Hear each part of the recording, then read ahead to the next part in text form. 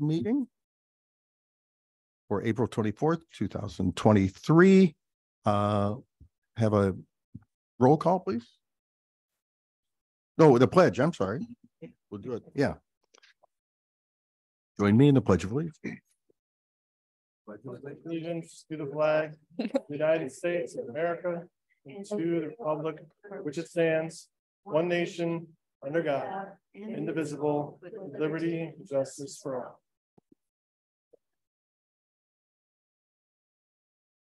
Thank you. And quick roll call, please, Carol. Hang on a second.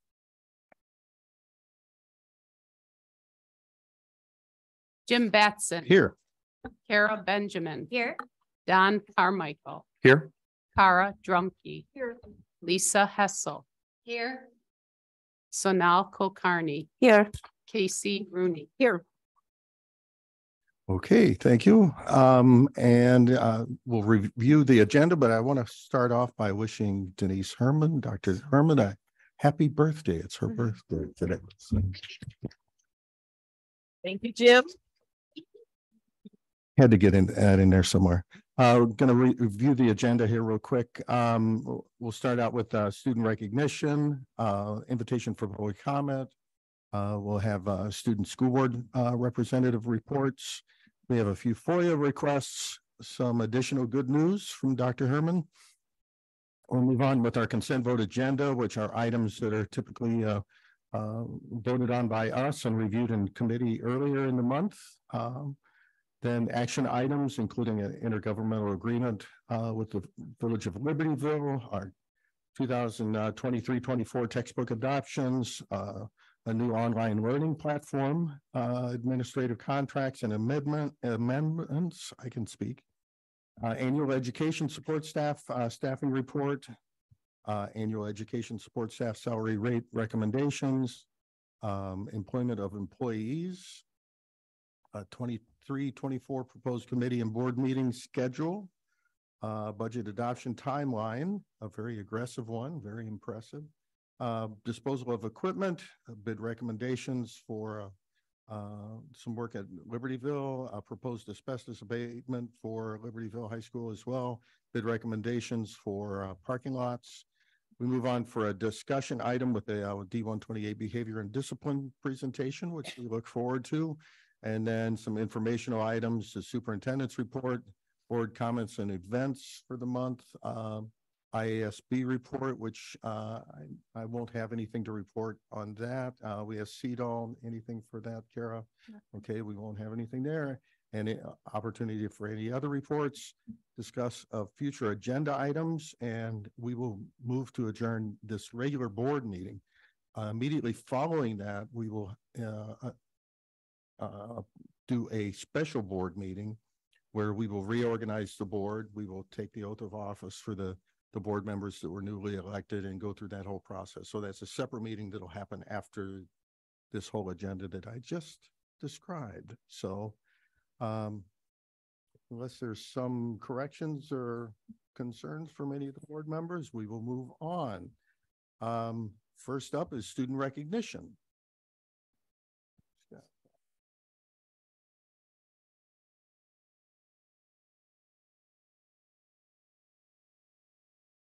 Good evening. I'm Tom Clentis, principal at Libertyville High School, and we have two student groups that we're going to celebrate and honor this evening. I'm first going to see if the coach here is here from the academic decathlon team. Busing in the house. All right, Mr. Busing is not in the house. So I'm going to call up the students, and I don't necessarily see them, but we will go quickly. If they're here, come on up. If they're not, we will just hold our applause till the end. Josiah Abraham. He took 10th in the state. Our academic decathlon team took 10th in the state this year. Sean Hoke. Maya Hoffman. These students are intensely committed to their studies as academic decathlon. They're home doing homework. Sarah Jacobs. And Jasper Wexler. I will make sure they get their certificates. Thank you for celebrating their accomplishment, 10th in state. And our second group that we are recognizing is our IHSA state, our LHS debate team was a quarterfinalist in the state debate tournament. They did an outstanding job. And I know Sarah Greenswag is here. Any other coaches here tonight? No. Just you, come on up. All right. And if you'd like to say a couple words about the team, and then we have two students.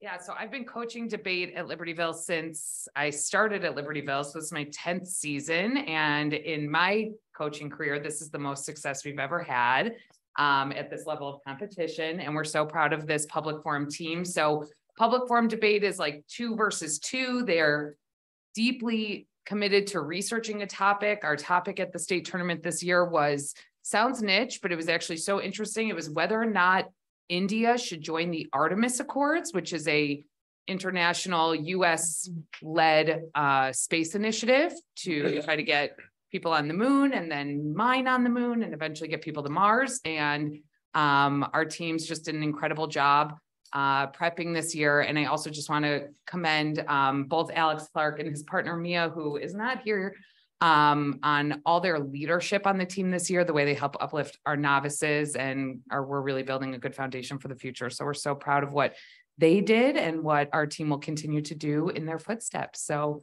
Alex,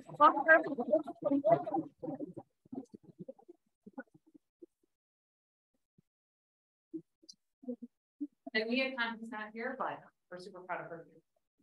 Thank you.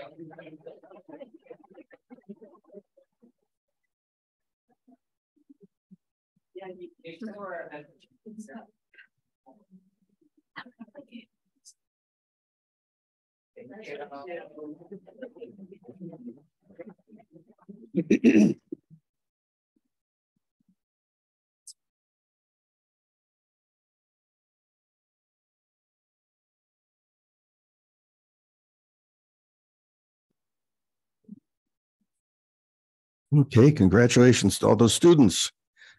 Moving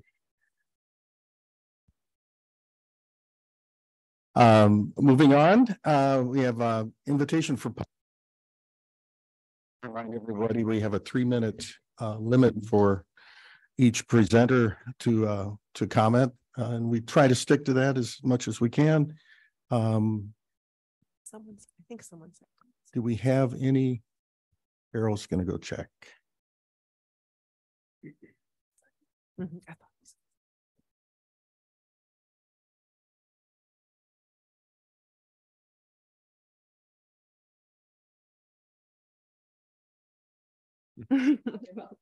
He's got it right. Okay, we have Tim Akers would like to speak. Good evening. My name is Tim Akers. I am an ESP staff member at Libertyville High School.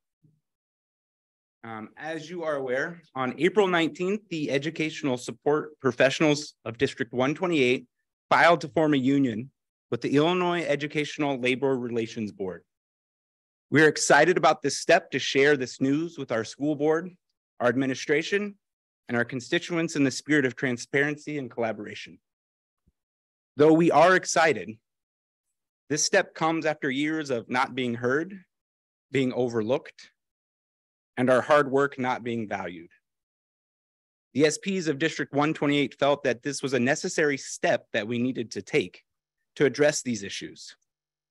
As we take our seat at the table, we look forward to the opportunity that this provides us to improve the staff retention by addressing issues like workload, clear job descriptions, compensation, and job security.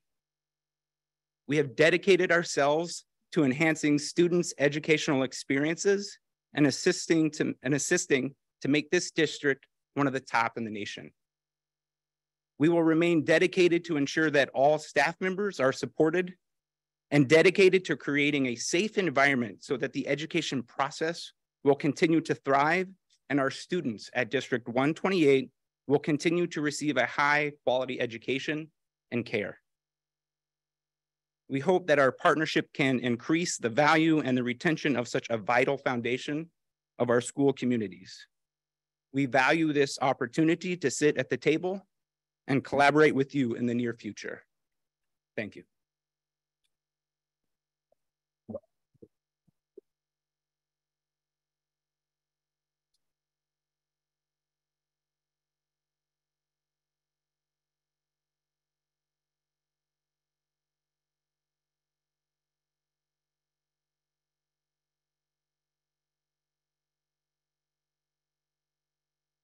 Thank you, Tim. Is there anyone else in the audience that would like to speak at this time?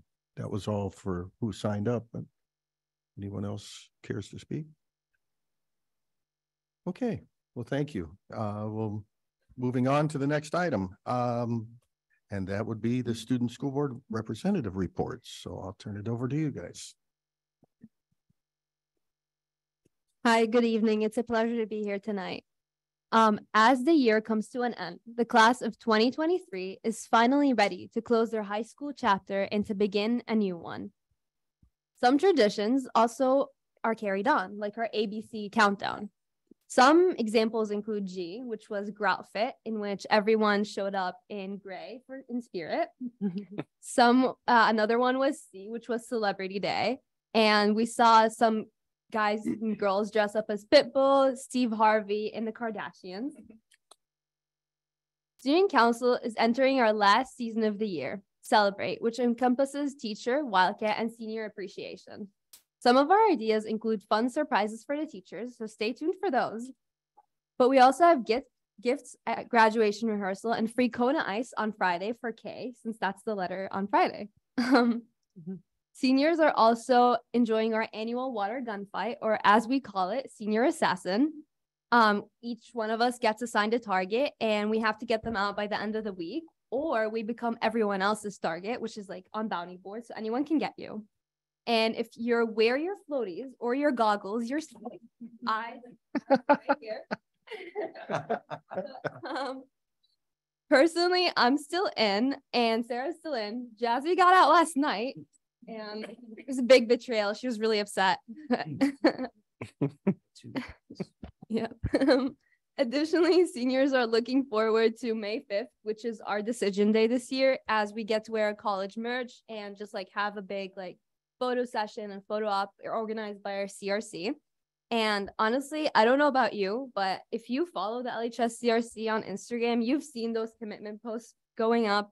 And I get excited every time I refresh it to see a new one. So definitely seeing that also in real life is something we're all looking forward to. And finally, students are getting ready to interview and find out about leadership positions for next year. And last week, Jazzy and I got to sit in on the interviews for the board reps for next year. And honestly, I was so impressed by everyone's talent and dedication to our school. So I can't wait to find out who's going to represent LHS next year. Thank you.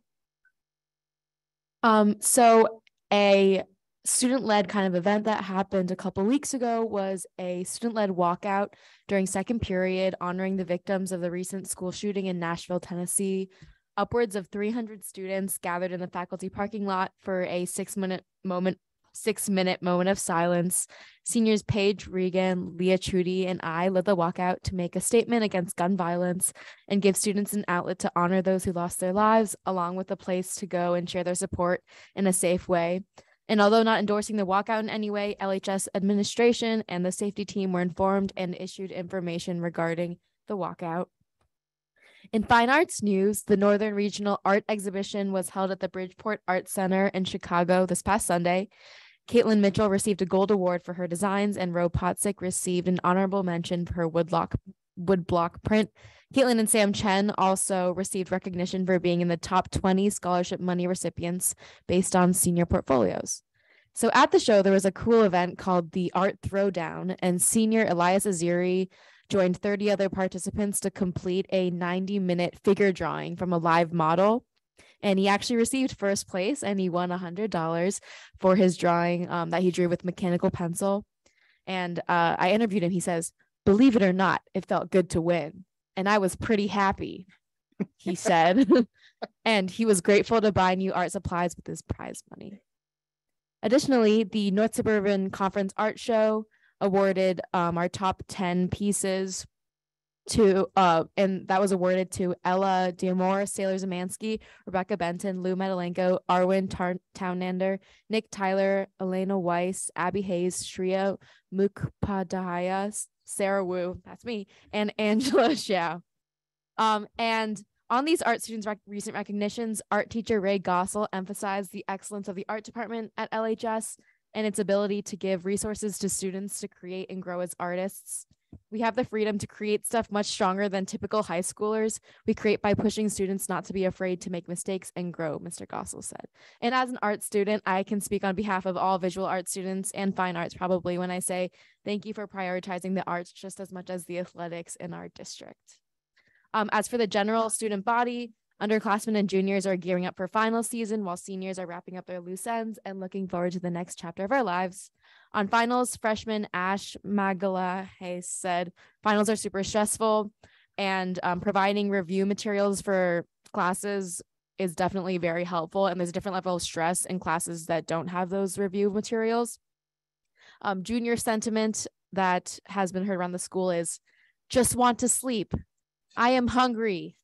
And some people with borderline grades as finals come up are feeling a little bit stressed, but people are really looking forward to small things in their day, like the new smoothie bar we have at our school, which people are a big fan of. And also going on various field trips, like the physics classes have a field trip to Six Flags, which people are really looking forward to. So general consensus is that as the school year is wrapping up, tensions are high and stressful, but that's expected. And it's like nice to have little things to look forward to during the stressful time.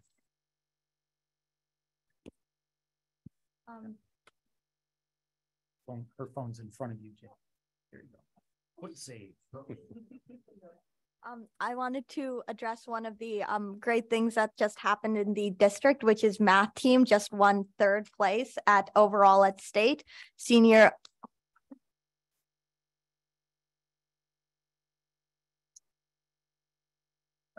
Omar Mahmoud ranked 8th place individually, and freshman Shub Varshni and freshman Eddie Lee both placed, as well as sophomore Ahan Day.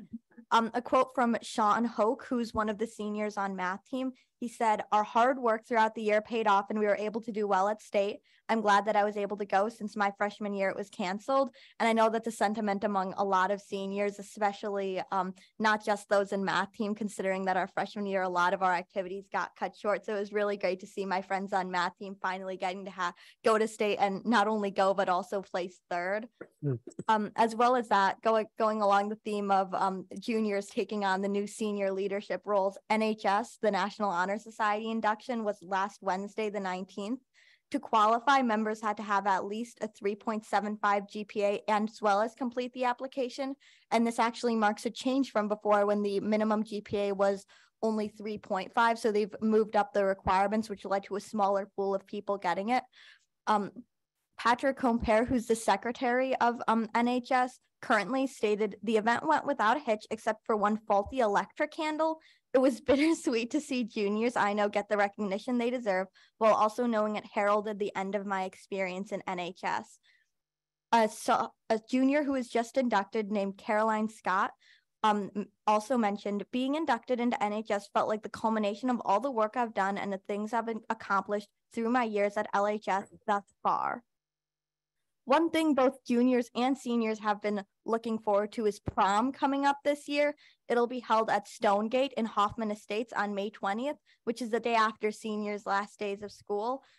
So maybe this time we won't have prom at an anime convention again. Not that that didn't add some fun to things.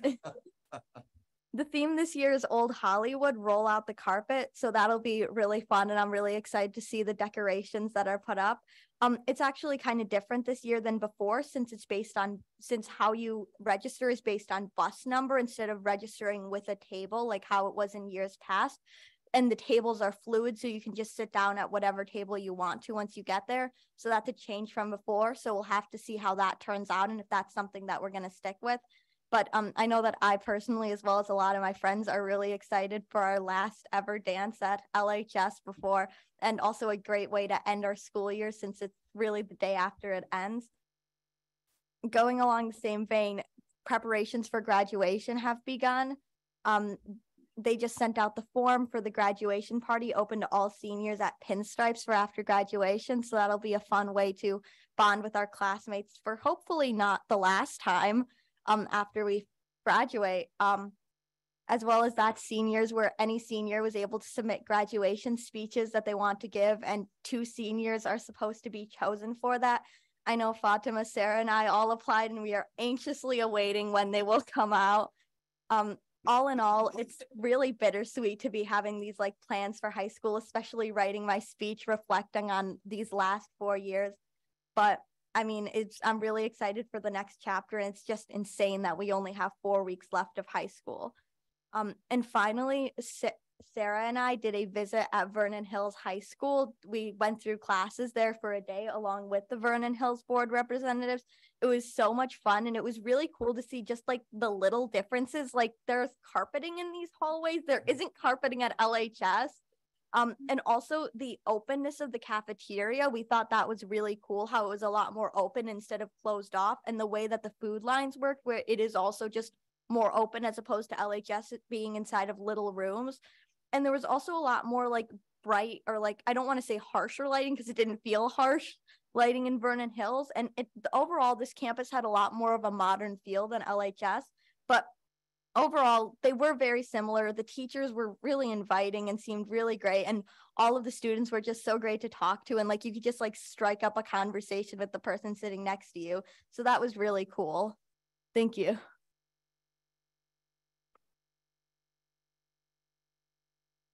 Hello, my name is Hari Jun, and I'm a Vernon Hills High School board representative. The month of April has been very eventful. Firstly, orchestra and choir/theater went on their spring break trip. Orchestra to France and choir to New York. Minus the high stress at baggage claim, students had a fantastic time. Mariana Tuluxing, a freshman in concert choir, noted how special it was to work with Broadway actresses with her school in a fine arts program. The most memorable experience for her was watching Six the Musical, where she was able to see female empowerment on stage. Between waving a hello to Lady Liberty and getting to get a taste of different cultures on the walking food tour, this trip was nothing short of a memorable experience. Congratulations to the cast and crew of the spring play, The Complete Works of William Shakespeare, abridged, revised again, which was performed April 13th through the 15th. Students in the play noted how despite the crazy short rehearsal period of just over a month, it was so rewarding when they knew that they had performed 37 of Shakespeare's plays in 100 minutes. As a senior, closing night was filled with tears, and the play marked the end of the class of 2023's theater career at Vernon Hills High School.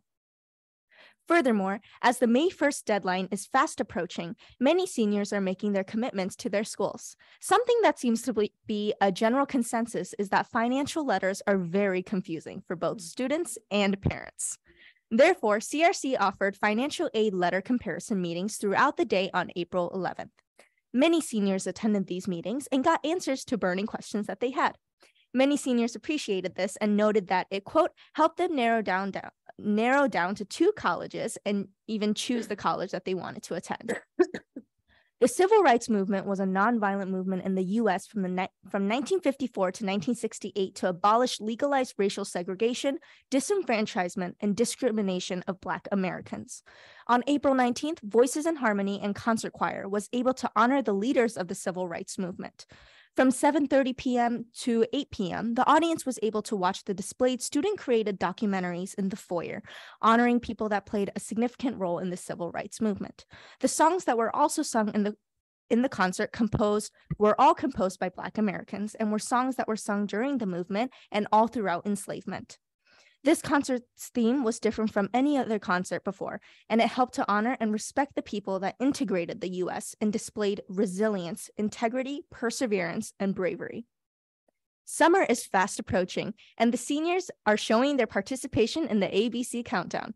Every day a new theme, seniors are showing more enthusiasm for this countdown than studying for AP tests, which I have to say is justified.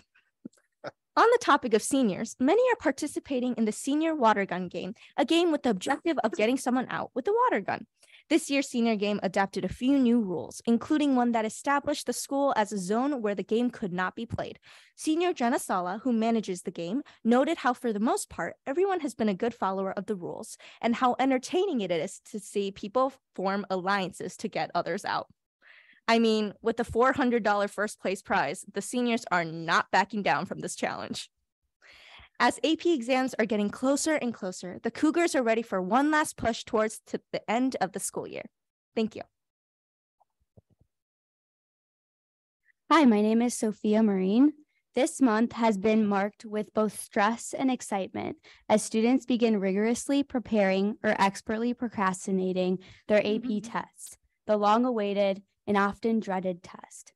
All year long, students have been working towards mastery of the curriculum, and now it's almost time to showcase all that knowledge.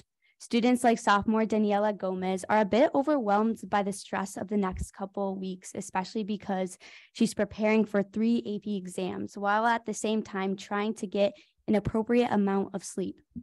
Others are spending their days at the library, reviving old notes and folders from their earlier units and chapters. Others admit that senioritis is in full drive, that they are at the point of no return, and that among everything, the senior water gun game is at the forefront of their priorities. Overall, though, there is stress and worry about final exam tests as students wonder how much studying they'll have to do to pass their AP tests. Inevitably, students, including me in past years, have put so much emphasis on these end-of-the-year tests in order to build a perfect or satisfactory college resume that is filled with strong AP scores. Emerging from my many conversations with students was how much weight and pressure they put on themselves to get a 4 or 5, a mere number on its surface, and that at its core can clash with people's self-esteem. Other seniors have said that now that they're on the other side of the application process, they feel a bit disappointed by how much they've had to work in their college application and across all 4 years of high school in their chase to replicate their idea of a perfect student. And now it's hard to find any energy or motivation to invest in AP tests. Still, VHHS recognizes the culture of stress and expectation students are facing, especially during this time. For example, one of the many things that VHHS does that our Spark Club has been helping to organize is our annual Daring Week, which just started today. A week full of fun, small, and lighthearted activities.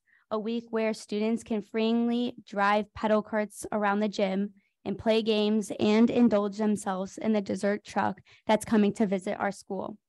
This month was also marked in a lot of academic excitement and energy.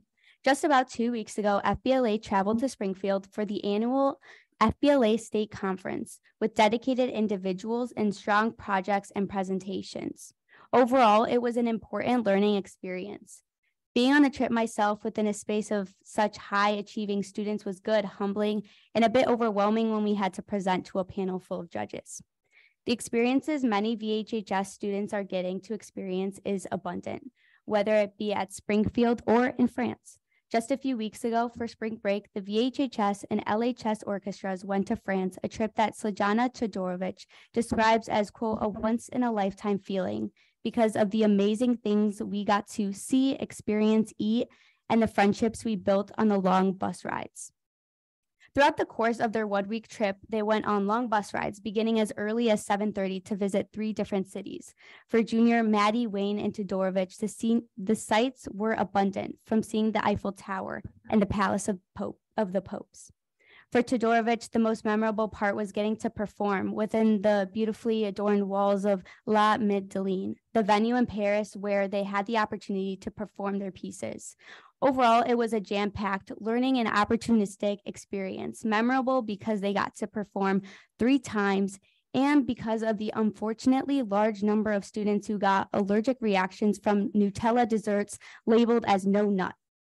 On the flip side, the sports world, fully amidst their spring season, is thriving. Track on both the girls and boys level both just won the annual Big AJ Meet of the Year. Nitay Patel said how proud he was to be a part of the victory. and that it, quote, definitely felt amazing to get first after months of working hard. Additionally, senior Mark Mitkovetsky said the environment was filled with excitement, especially as they, quote, proved ourselves in our own field, and as everyone traded turns taking pictures with the winning plaque. Girls badminton has also been a powerhouse, standing out as a successful and talented team, even amongst other good badminton programs like Deerfield and even Stevenson. Senior Nandini Barrett says how tight-knit, positive, and welcoming the community is across all levels, and how the blossoming community itself is one of the biggest reasons she always tried out for badminton. Junior Ananya Kavitskar points to the success of the program and the important aspects of dedication and teamwork that the team values. Although they are still a fairly new program in comparison to other schools, they are paving the way as a standout team. Overall, VHHS is doing what it's always doing, inspiring hundreds of students to be active, athletic, curious, and daring. Good evening. Over the last month, VHHS Cougars have had a number of opportunities to become involved in our community. As administration begins to revise the current student handbook for the coming years, students have been invited to join committee meetings and share their opinions. Senior Joanne Doe called the experience super interesting, and that she and the other students felt appreciated, respected, and listened to during the duration of the meeting. Opportunities to provide input on school policies are definitely appreciated by students and contribute to student buy-in on new policies. Last Friday, VHGive's theme was VHGive Community, as the Vernon Hills High School community welcomed the parents and children of school staff. Senior and VHGive leader Slijana Todorovich said that the theme really encompassed the event. Another leader, Junior Caden Psaris, called VHGive a major success. He said that students formed a stronger community by participating in a question game, where they would learn about each other's interests, hobbies, strengths, and shortcomings, pushing students to be vulnerable with one another and ultimately stimulating connection, which strengthens the community. He observed that students called it a good bonding experience and built relationships throughout the school. Overall, VHGive offered Cougars and guests of the school a morale boost and an opportunity to see their peers through a different light. Throughout the last month, the College Resource Center has been offering opportunities for students to access resources for their post-secondary plans. The First Generation College Group allows students whose parents did not graduate from college in the United States to have discussions on post-secondary plans and has involved 25 students so far. The class of 24 is in full swing with post-secondary preparation, with a CRC having hosted one junior event per month for the last months.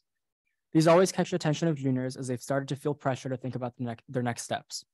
The CRC also offered a field trip to seniors attending CLC next year. Students toured the campus and became familiar with the school that they would call home for the next couple years. Future CLC students also took placement tests this month in anticipation of the school year. Overall, April has featured opportunities for everyone from child to parent at Vernon Hills High School, keeping students engaged even as the year comes to an end. Sophia Hari and I had the pleasure of visiting LHS this month. I started my day with Mr. Duffy's law class and Ms. Rook's AP Chem. Mr. Duffy covered the limits on police powers and introduced me to terminology surrounding contract law, while Ms. Rooks led a lab where I got to watch plastic spoons change color. Mr. Bush's physics class introduced me to a very interactive teaching style that I hadn't seen before.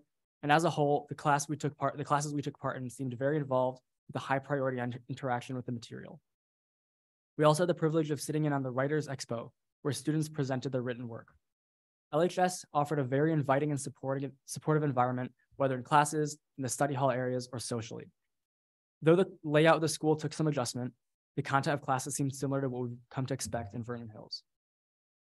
Thank you. Thank you. I always learn so much about what's going on in the district when I listen to your reports every month. That's very helpful. Thank you.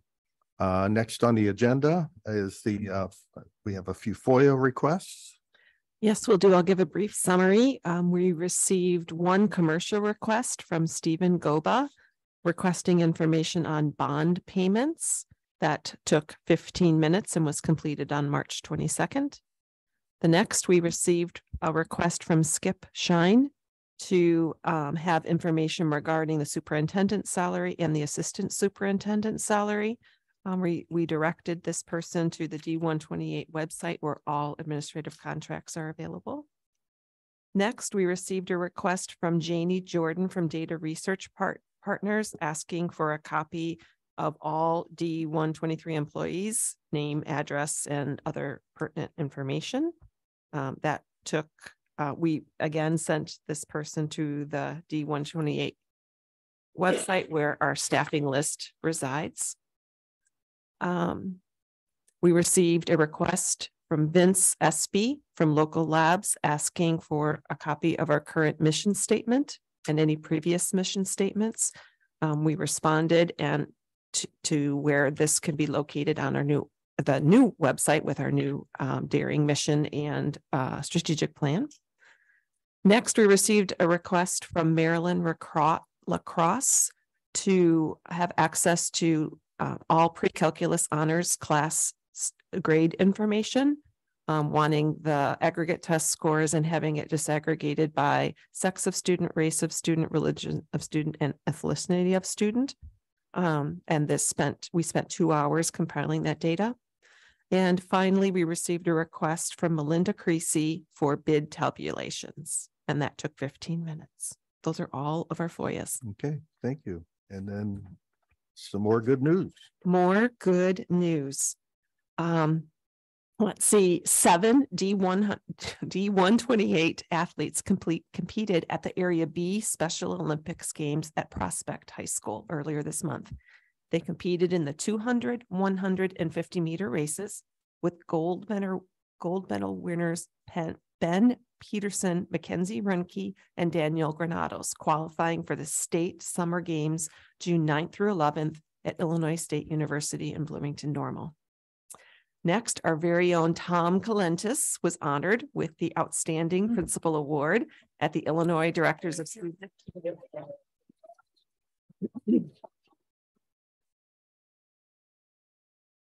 That same evening, social studies teacher and student council advisor Andrea Lara was honored with the Distinguished Service Award for lifetime contributions to student activities.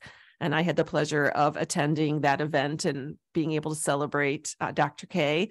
Also want to give a very large shout out to Jen Ulix and Deb Beagle for the leadership that they provide for that organization. They were definitely very active in the evening's festivities and in their statewide organization. Next up, we already celebrated that Libertyville placed 3rd at state for math and Vernon Hills placed 4th in state for math. So I'd like to, that's what it says, not 4th. No, you're right. 1 point. Oh my goodness. Wow. That is some competition there, folks. So both teams were very successful at state. Next, we have the Vernon Hills Science Olympiad team finishing 5th at Saturday state meet of U of I in Champaign. Team members placed in the top 10 of 15 events. The team is coached by head coach Nicole Collins and assistant coach Jan Choi. The Vernon Hills Library Media Center, where we are sitting, received a $5,000 grant from Rails, the regional library system, to welcome readers in all languages. As one of a small number of school libraries given a My Library Is grant, the library will add books in Ukrainian and improve selection of books in 5 other languages included in the library. Plus, a colorful mural will point the way to the LMC. Next, we have a thank you from one of our staff members, Jeff Brown, to the administration and school board. 47 Libertyville choir students participated in our first educational tour since 2019 to Portugal over spring break. 3 district staff members, Jeff Brown, Aaron Brown, and Kevin Gorell, and 7 adult chaperones accompanied the students on the tour, and I couldn't be happier with the outcome. It was a transformative experience for all involved. The educational tour was a complete success. The opportunity to present a choir for a Portuguese audience with American teenagers singing in the Portuguese language will be a lasting memory for my career, and I hope it will be a highlight of each student's high school experience. Our LHS students lived the daring mission this past week in real time. I can't thank you enough for supporting our efforts to provide them this experience. With gratitude, Jeff Brown. And that is the end of good news for tonight. That's great. Thank you. Moving on, we have next up is our consent vote agenda. Does any board member have any particular item we need to pull off and discuss separately, or can we leave it stand as is? Good to go? Okay. So again, just to reiterate, this is the items that were discussed earlier, and committee and our typical items, reports and things like that, that the board votes on. So can we have a motion and a second? Rooney, so moved. Kulkarni, second. Okay, any questions or comments? Carol, can we have a roll call, please? Batson. Aye. Benjamin. Aye. Carmichael. Aye. Drumkey. Aye. Hessel. Aye. Kulkarni. Aye. Rooney. Aye. Okay, motion passes. Next on the agenda is a number of action items. The first up is an intergovernmental agreement for Butler Lake with the Village of Libertyville.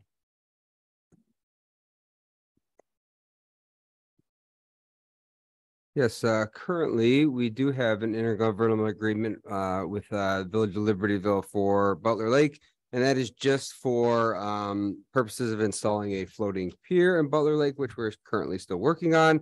But we'd like to expand that intergovernmental agreement for some of the restoration work on the shoreline of Butler Lake. And we had our club come to the PMP meeting and present on some of their ideas, but the same club is working on that restoration with the funding through the grants. The village is supporting this expansion of our intergovernmental agreement, and they will be voting on it tomorrow at their village board meeting. So, our recommendation is to approve this intergovernmental agreement, and then we will take it to the village tomorrow for their approval. Okay, thank you. We need a motion for the intergovernmental agreement regarding installation of pier and shoreline improvement project. Carmichael, so moved. Drumkey, second. Okay, any questions, comments? Okay, roll call, please. Benjamin. Aye. Carmichael. Aye. Drumkey. Aye. Hessel. Aye. Kulkarni. Aye. Rooney. Aye. Batson. Aye. Motion passes. Next on the agenda is the 2023-24 textbook adoption. So we have the textbook adoption for a total of $216,000. You will see two textbooks that are not being purchased by both schools. One is a philosophy and film that is being purchased at LHS, but Vernon Hills made that purchase last year, updated to that same edition. And the other one is the African American Studies course that is not being offered at LHS next year. So LHS will make that purchase next year. And we have started to work on a procedure documenting the process for future use. Okay, thank you. Again, we went through these in committee earlier in the month. So can we have a motion in a second, please? Drumkey, so moved. Benjamin, second. Okay, any further questions or comments? Thank you for your work on this. Yeah, thank you. Okay, roll call, please. Carmichael. Aye. Drumkey. Aye. Hessel. Aye. Kulkarni. Aye. Rooney. Aye. Batson. Aye. Benjamin. Aye. Okay, motion passes. Next on the agenda is an online learning platform from Imagine Learning. Yes, this is to approve the quote for moving to Imagine Learning as our credit recovery, initial credit, and summer school options online product with the hopes and intents of expanding programming as we move forward. Right now, we are using two programs, and we would like to move towards using Imagine Learning as district-wide for the 23-24 school year. This will be used at both buildings. Yes. Okay. All right. Can we have a motion, please? Drumkey, so moved. Yeah. Okay. Drumkey, motion to approve the quote from Imagine Learning to utilize their online learning platforms for summer courses, summer and initial course, right? Rooney, second. Okay. Any questions, comments? Just to point out, that we talked about this a great deal in committee. Just because it's not on the consent agenda doesn't mean that we haven't discussed it thoroughly. So it might sound like we're breezing through some things here, but we did spend a lot of time looking at these. Yeah, and there's a lot of items on the agenda, so we are moving. Okay. Do we have a roll call, please? Sure. Drumkey. Aye. Hessel. Aye. Kulkarni. Aye. Rooney. Aye. Batson. Aye. Benjamin. Aye. Carmichael. Aye. Okay, motion passes. Next on the agenda is administrative contracts and amendments for the 2023-2024 year. So these are our annual contracts that we bring every year for our 10-month administrators, which include the department chairs, the team leaders, and the student activities directors. Our other administrators typically are on 3 or 5 year contracts, but these contracts are renewed annually at around this time, as long as we kind of know some of the other details for our budget. But so we are bringing, these administrative contracts. Just point out there was a little bit of restructuring the contracts just to bring the 3 10-month administrators all in line with the number of work days and then how some of their structure their contracts from TRS and some old structure language from stipends that were pulled off of before they were in the union long time ago, that their extra pay was considered a stipend. And so we've changed some of that to reflect just keeping them all the same with the 10-month administration positions. Okay, thank you. Again, this was discussed at quite some length in committee earlier in the month. Can we have a motion in a second? Carmichael, move to approve the administrative staff annual contract renewals, the administrative new annual contracts, and the administrative staff contract amendments as presented. Kulkarni, second. Okay, any further questions or comments? Okay, thank you. Roll call, please, Carol. Hessel. Aye. Kulkarni. Aye. Rooney. Aye. Batson. Aye. Benjamin. Aye. Carmichael. Aye. Drumkey. Aye. Okay, motion passes. Next on the agenda is the the annual educational support staff staffing report. So this is our annual staffing report, much like in March when we brought the teacher staffing report, where we go through sectioning of our students. We go through our staffing for educational support. And again, we discussed this at the PMP committee meeting a few weeks ago, but just to review our staffing details. And some of these reflect from our last staffing that we did last year. And so looking at Libertyville High School, there is a difference of one ESP for special services aid. And again, special services aids, that comes from our students and our student needs. Vernon Hills, we are going up in a special services aid for next year.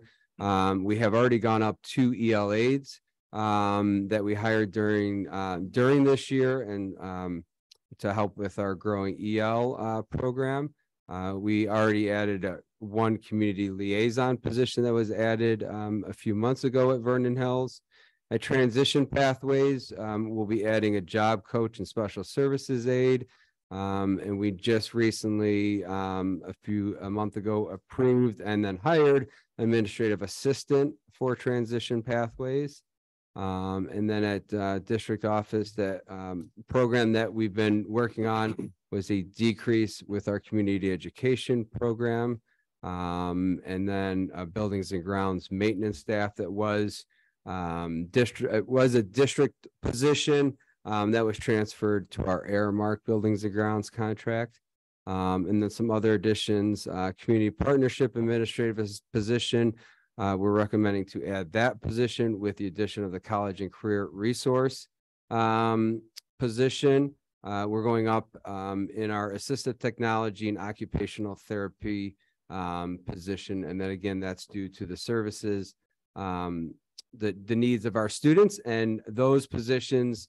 I have them under district because again, they service our students at Libertyville High School, Vernon Hills High School, Transition Pathways, and also our outplaced students. So, looking at, we'll be at 2.0. So we'll have 2 positions next year in the district. And those are initially added last year because we took those positions back from CEDAW.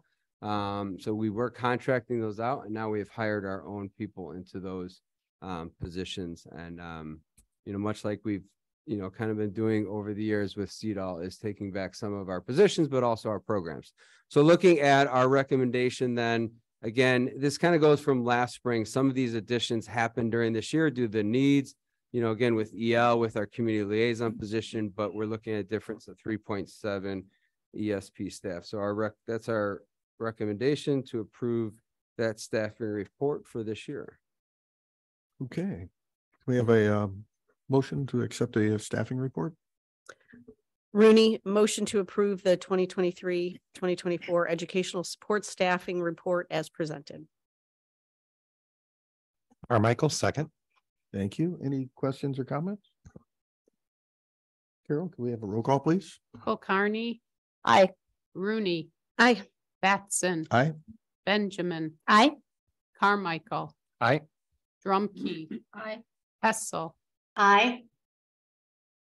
Okay, motion passes. Next on the agenda is the annual education support staff salary rate recommendations.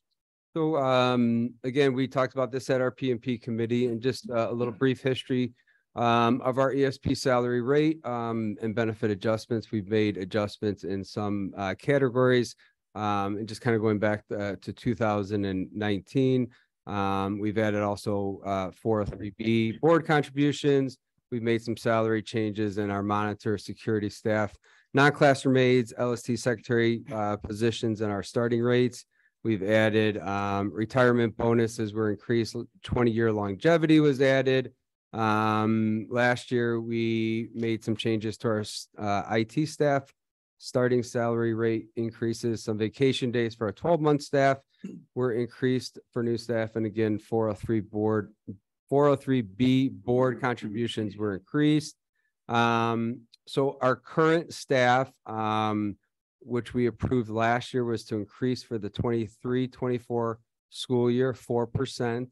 Our starting staff salary rate increase, usually based on CPI. CPI was obviously a little higher, but we recommend for next year starting salary rate increase of 2.9%. And then the other adjustment that we would like to do is that we have many different categories for our clerical staff. And we would like to condense those into one office clerical position and at the higher rate. And in doing so, by condensing those positions, we would also be adjusting our current staff, bringing them either up to that position, up to that rate, or higher than that rate. And so again, that rate was based on looking at what other schools are currently paying for those positions, and maybe how also they have their positions, clerical positions, marked. So we, from the LST secretary, main office receptionist, to department secretary, and condensing those into one pool. And so we would give an increase to our current staff, which are somewhat banded increases according to their years of service, so that newer staff, some of them might have to get a higher increase just to get to the 1876 or just slightly above. And then some of our staff that have been here a while are still going to get more than a 4% increase, just because, again, we're bringing our starting rate up to there. So that's our recommendation for this year, moving forward. Okay, thank you. Can we have a motion and a second, please?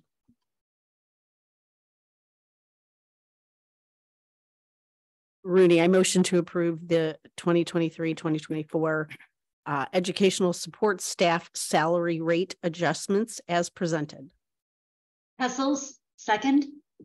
Okay, thank you. Any comments or questions? Again, this was reviewed extensively in committee earlier in the month, so. All right, hearing none. Carol, can we have a roll call, please? Rooney. Aye. Batson. Aye. Benjamin. Aye. Carmichael. Aye. Drumkey. Aye. Hessel. Aye. Kulkarni. Aye. Okay, motion passes.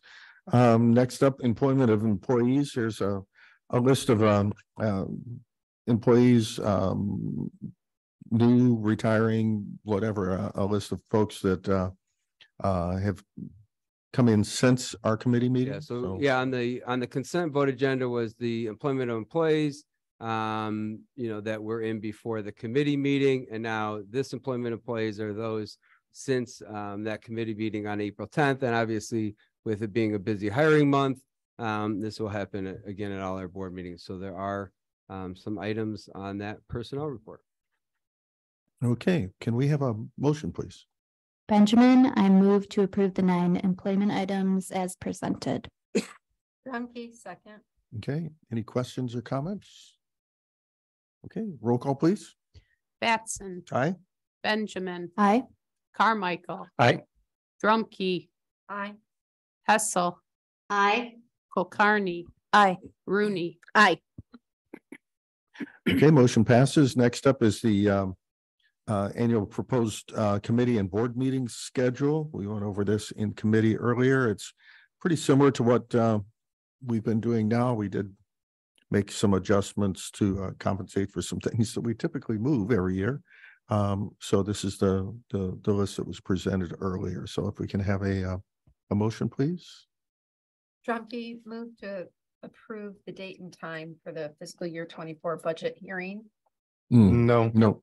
Wrong one. Oh, wait. The committee. You're ahead of us. One. Carmichael moved to approve the 2023-2024 committee and board meeting schedule as recommended. Rooney, second. And Cara, hold on to that. I'll We'll do get to that that next. Yeah. Hold that Okay, any questions or comments on this? Okay, roll call, please. Benjamin. Aye. Carmichael. Aye. Drumkey. Aye. Hessel. Aye. Kulkarni. Aye. Rooney. Aye. Batson. Aye. Motion passes. Now on to the proposed budget adoption timeline. Listed here along with the last 6 years of the dates of adoption. I find this fascinating. So you have Dan. Any...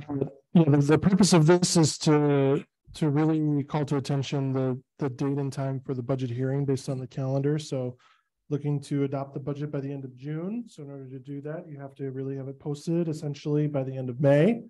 And so kind of backing up that timeline, we just wanted to get the date out there now because that's what we're shooting for. So the hearing would be on June 26th at 7 p.m. So that's what we're looking to do, to have the board pass that motion, then we'll get it published in the paper and all the other requirements.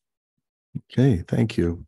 I've just personally always found it kind of interesting that school districts typically don't adopt their budget until partway through the budget year when you're already spending the money on that budget. So this brings it up to the point where we actually adopt the budget and then start spending it.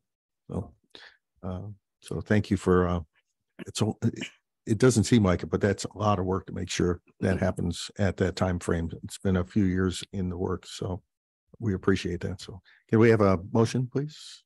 Drumkey, move to approve date and time for the fiscal year 24 budget hearing to June 26, 2023 at 7 p.m. Rooney, second. Okay, any further questions or comments? Roll call, please. Carmichael. Aye.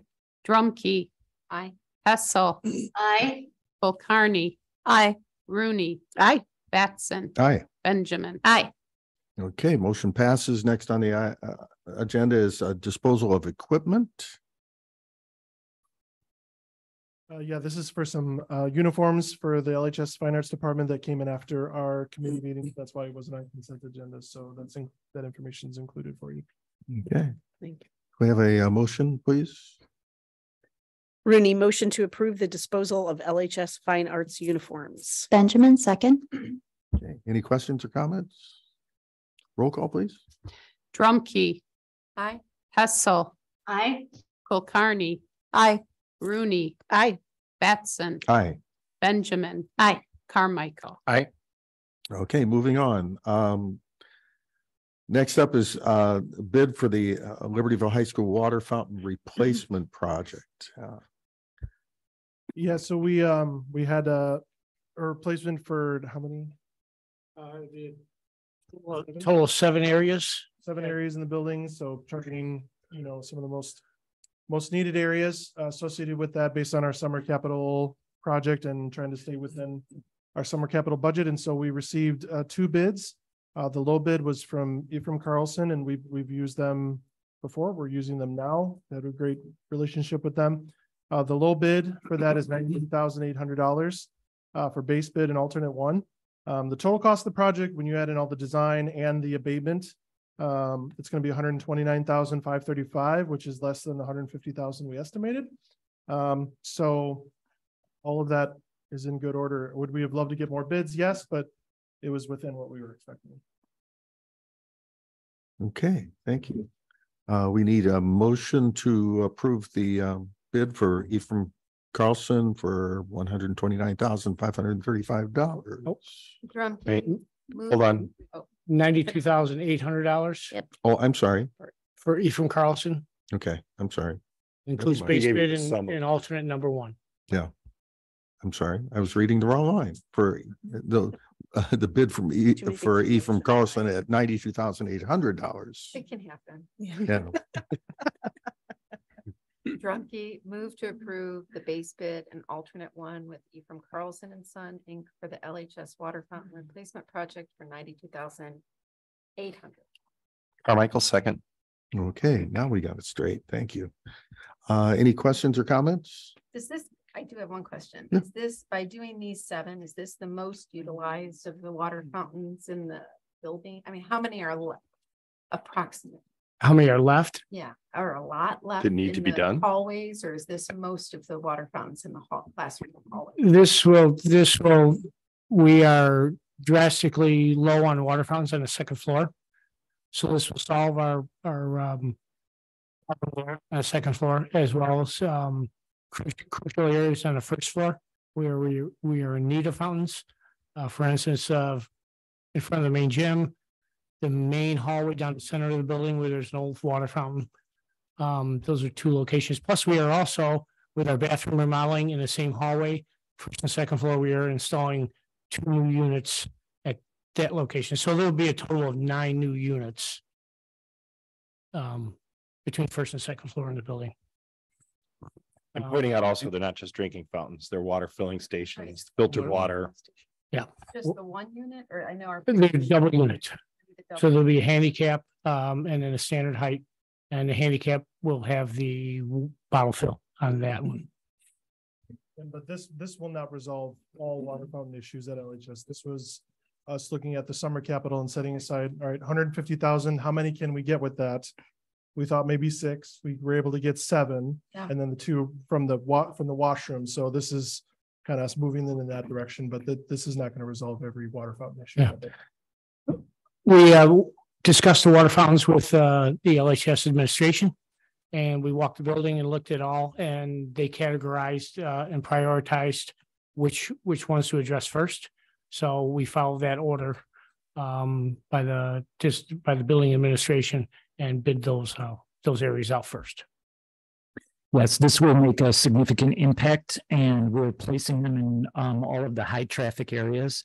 So though not addressing every water fountain we have and resolving all of our issues, it will be a considerable positive impact for teachers, staff, and students. Fountains, though, stay on our list of where our priorities are. Mm-hmm. Move forward, water fountains and that. Okay. Any other questions or comments? Okay, we've had a motion. Can we have a roll call, please? Hessel. Aye. Kulkarni. Aye. Rooney. Aye. Batson. Aye. Benjamin. Aye. Carmichael. Aye. Drumkey. Aye. Okay, motion passes. Another piece of this project is the asbestos abatement. Any background on that real quick? Yeah, so although that goes along with the water fountains is there's asbestos that has to be abated that's by them. And so that's part of why the water fountains are a little bit trickier. And so we've got a quote with Colfax, who's the contractor doing the washroom projects. So they're already on site to give us a quote to do those abatements for $21,000. That's included in the $129,000 total. So this is not on top of that. This is all inclusive for that. So that's for Colfax. And so we wanted to bring that for the board to approve. Just due to the size, and it's going along with this project that you just approved.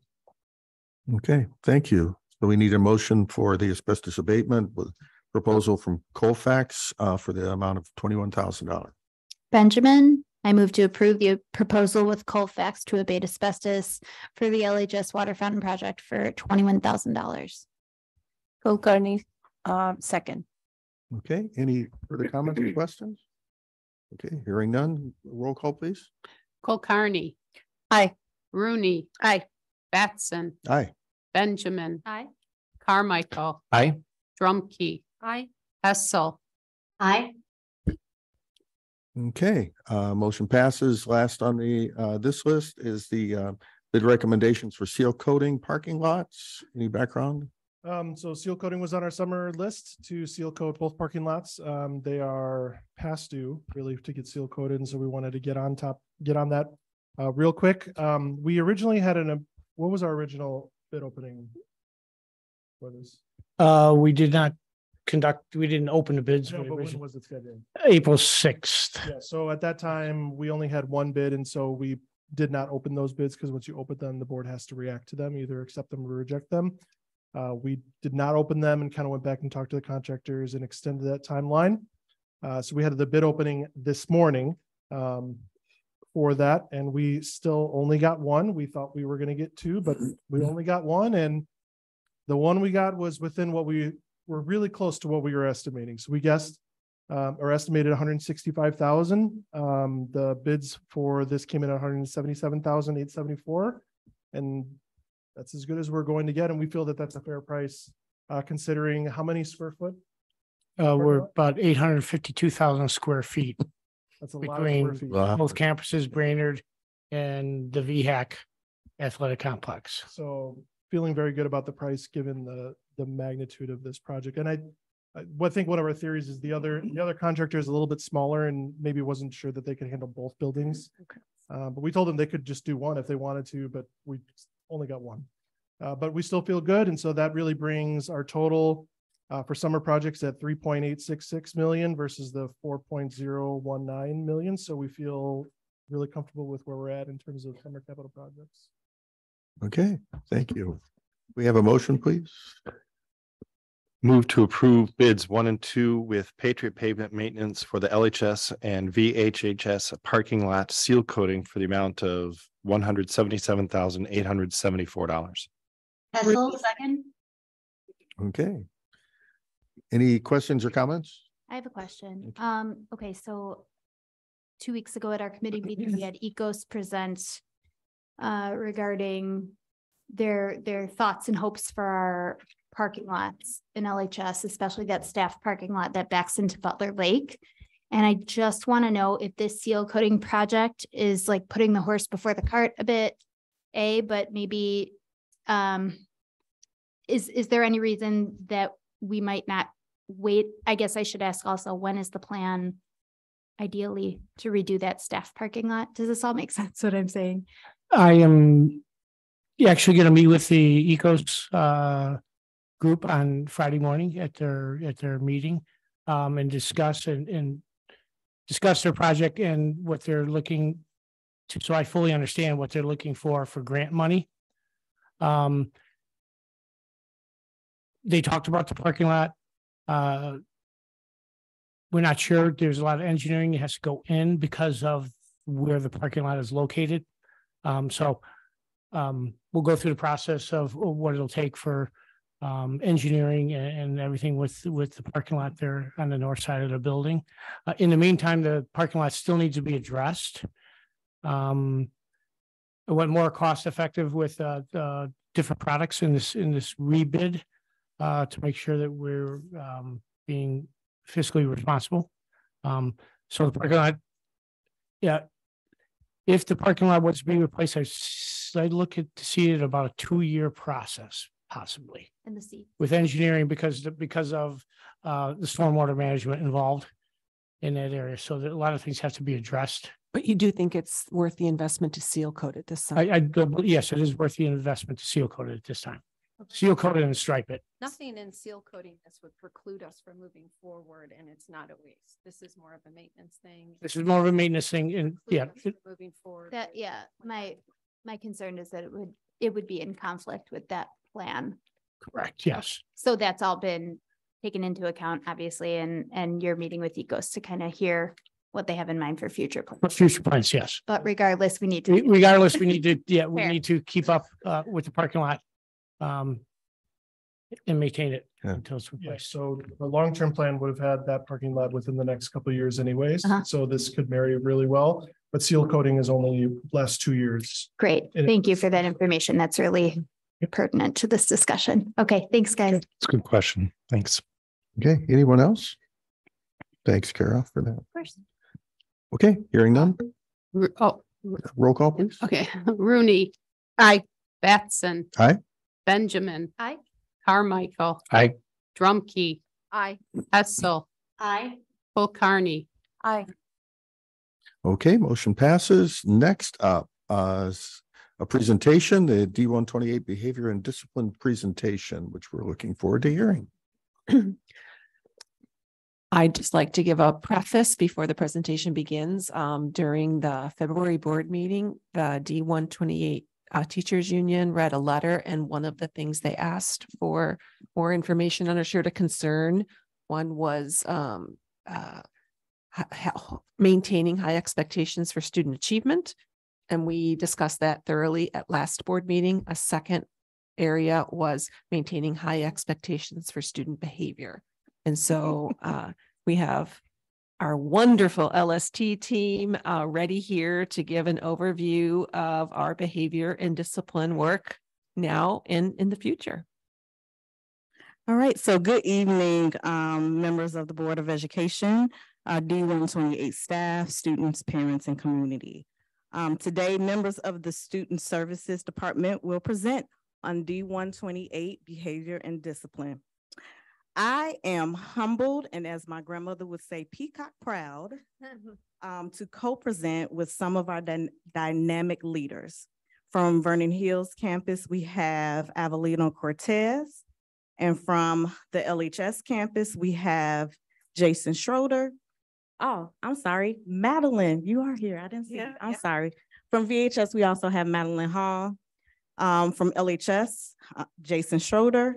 We have Megan Silverberg, and then we have Vernell Glover. And supporting the team tonight, we have Greg Stilling and Eric Marosha from Libertyville.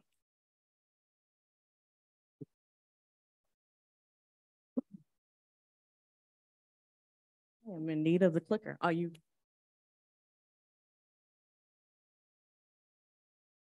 Sorry about that. All right.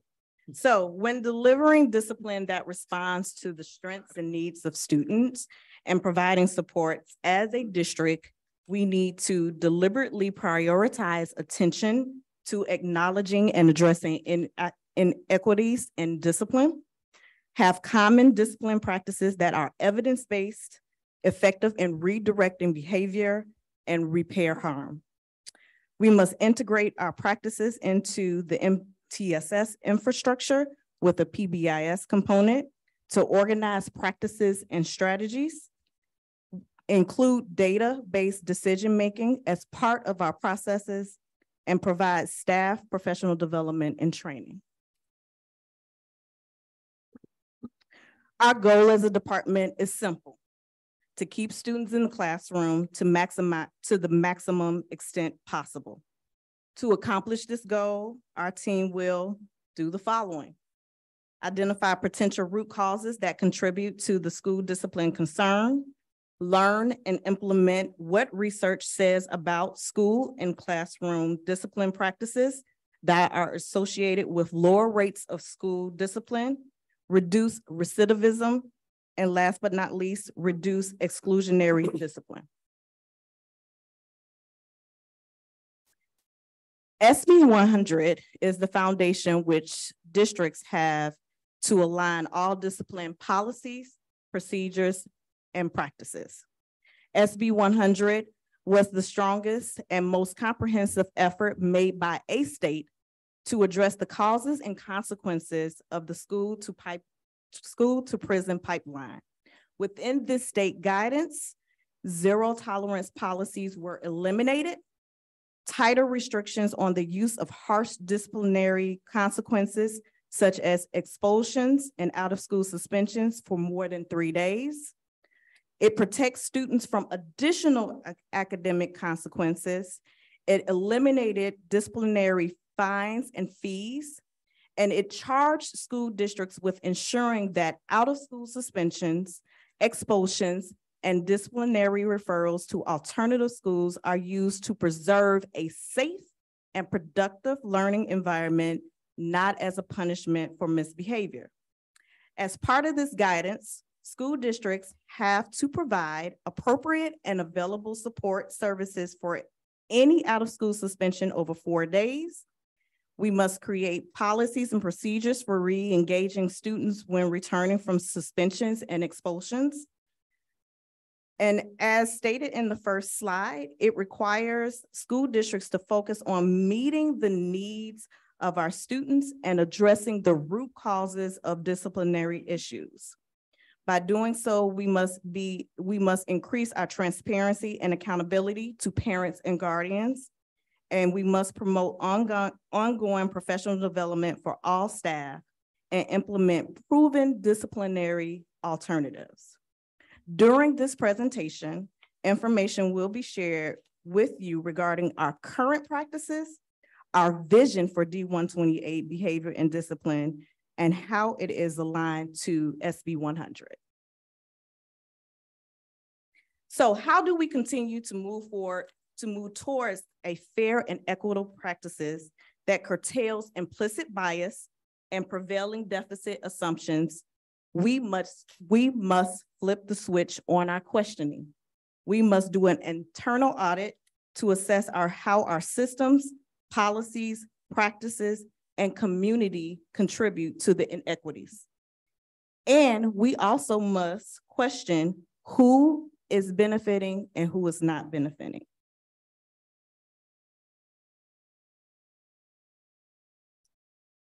Before you is a framework for equity in school discipline. As we move forward with focusing on prevention, proactiveness, and intervention, this framework provides us with actionable principles. As a district, we pride ourselves on our academic rigor and our supportive relationships. But like any organization, there is always room for elevation, such as improving upon our database inquiry for equity, implementing culturally relevant and responsive teaching, and the inclusion of student and family voice on conflicts, causes, and solutions. In addition, as a team, our expected focus will be on strengthening our problem-solving approaches to discipline, database inquiry for equity, all while we build our infrastructure of tier supports that will be aligned with professional learning, which includes cultivation of critical consciousness and examination of self and systems and engagement in identity awareness work. So let's take a moment to look at the discipline continuum. School discipline processes generally begin with a referral, most often made by a classroom teacher. Most discipline initiated in the classroom is minor and subjective, such as defiance and disrespect. Racial and ethnic disparities persist even when accounting for student characteristics that include family income, assumptions about the education of the parent or the guardian, and the likelihood of misbehaviors.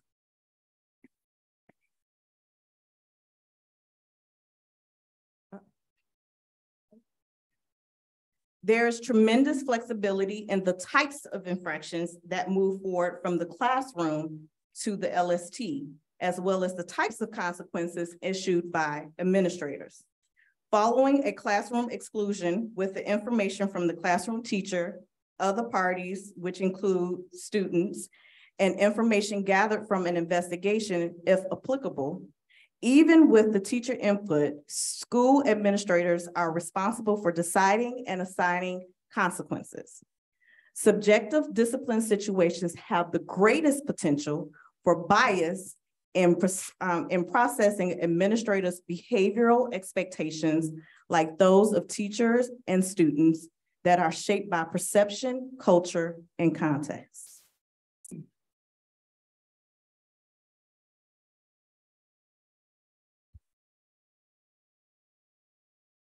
So before we go into specifically what consequences and discipline look like at LHS and VHS, one important thing we want to mention that I think is really important when we talk about behavior is pre and post-pandemic student behavior. So while we see very similar behaviors that cause discipline attention, whether it's insubordination to a teacher, cell phone violations, chronic truancy, absenteeism, vaping, drugs, alcohol, to verbal and physical altercations. Post-pandemic, we still see the same behavior, but we see a significant increase in frequency, severity, and duration of crisis situation. With that being said, we're really lucky in D128 that we already have a learning support team in place to address student behaviors. We are team leaders, we are not just deans, and we work closely with student services to address the whole child. Post-pandemic, because of this significant increase, we've definitely had to turn to a trauma-informed lens within our LST and push that out to our staff to then partner with a variety of stakeholders, departments, teachers, ESPs, and community members to support this whole child after 2+ years of behavior and social learning loss. So we were tasked with trying to paint a picture of what these procedures really look like on a day-to-day basis. So hopefully we can accomplish some of that here today in the next few minutes. As Megan mentioned, unfortunately, we have seen a major uptick in the frequency of a lot of these behaviors. Fortunate for us, we have a lot of structures in place already that help the communication between when something happens and how it gets down to what we call the learning support team. So up here, you'll notice the LST referral form does just that. It's something that's provided to the teachers and the staff and really gives them an opportunity when a situation does arise. That is a form that gets sent to us, which really can address a variety of things. If there are academic concerns regarding a student, those can be listed there and we can be given the context. Behavioral concerns, if the teacher is concerned about a student's social, emotional well-being, right? This form does a lot of that. It provides the context there, which then gets sent to the learning support team. And as Megan mentioned, we're fortunate enough to work within this team model where we brainstorm collaboratively, as I'll talk about when it comes to our problem solving teams, to address the appropriate intervention, support system, accountability measures, so on and so forth. Of course, when it comes to the teachers as well, obviously the old tried and true method of having in-person conversations is always very helpful. We can ask questions, we gather more context. Emails frequently when a teacher's having an issue with the student or has some concerns, pass it along to us. But then of course, our students are often the main drivers of and the providers of this communication. They often show concern for friends and peers. They've thankfully over time, they found their voice and oftentimes are proactively seeking their own supports. So they'll often come down to the LST and share those concerns. Parents will often reach out, if the student needs that extra layer of support to communicate their concerns. But then we also have all throughout Libertyville and Vernon Hills, we have the See Something, Say Something campaign. So the QR codes, which direct them directly to the anonymous bullying tip line. So a lot of that information gets gathered. That's where we get the first wave of, okay, we have a concern here. And then as team leaders, we'll take that to the support teams, which consists of the school counselor, the social worker, members of special services, prevention and wellness.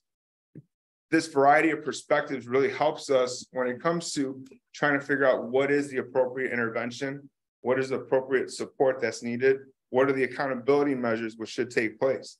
And so that is where a lot of the brainstorming really does take place. to address situation by situation, right? We also take a look at data systems. So all of the surveys that our students have taken throughout the year, we'll often look at that data to look at trends and see if there are any bigger picture items that need to be addressed. Tableau also provides a lot of insight there.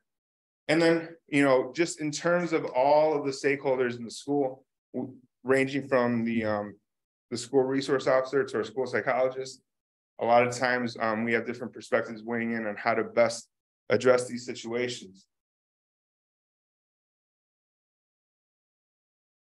Uh-oh. I spoke too long.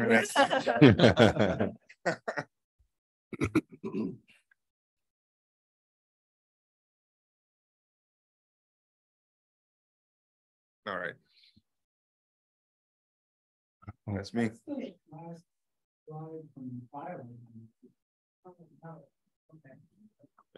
It's not the last slide we have, though.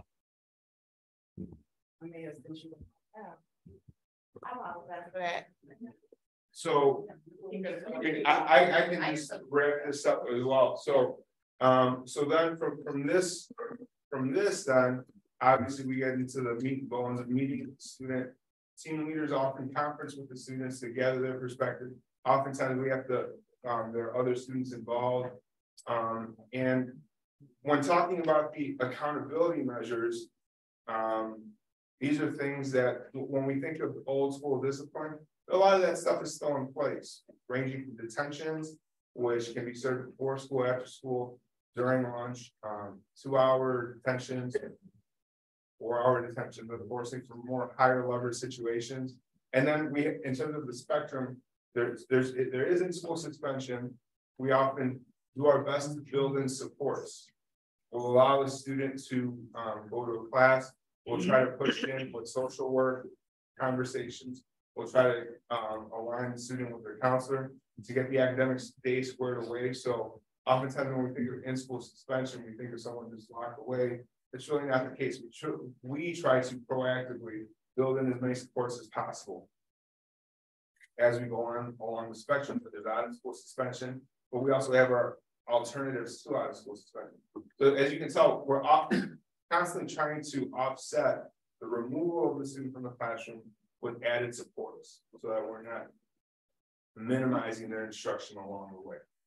And then Maggie can speak to that a little bit more. Well, I think one of our goals moving forward too is, you know, because of this increased behavior, there are going to be need for traditional consequences, but just that alone isn't going to make our school amazing. So with that, we have 3 areas that we're going to focus on moving forward to. Number one, when we rethink traditional student behavior, we want to look at how do we intentionally, proactively create positive relationships with students, their classmates, and their teachers. So how do we build connection before we need to make correction? So that's one of our goals, to continue to do that. Secondly, is our goals is looking at how do we then repair and restore and teach that behavior to then rebuild relationships if there is a discipline infraction. So as students, they're teenagers, this is the time where they're supposed to learn many things. And one is how to behave and how to function, how to disagree appropriately. And so one of the things that we're going to intentionally do is how do we repair and restore relationships between a teacher and a student, or students and students, so that they can still have a path to redemption and reconnection, so they don't want to continue to feel harm. The more isolated someone feels from a community, the more they're going to want to harm it. So we really want that connection. And the last area, oh, I didn't realize it was up there, is the goal. And this really ties with our mental health and well-being strategic plan, growth or area of growth with mental health and well-being. So it's the why of behavior. So we're really fortunate to work with a team, but behavior is the symptom. So we need to work with our student services and our mental health and well-being teams to find out why that behavior is happening. And if we get to the why, we can teach behavior, and then students can learn and grow and become functional community members for us, but also functioning adults in the future.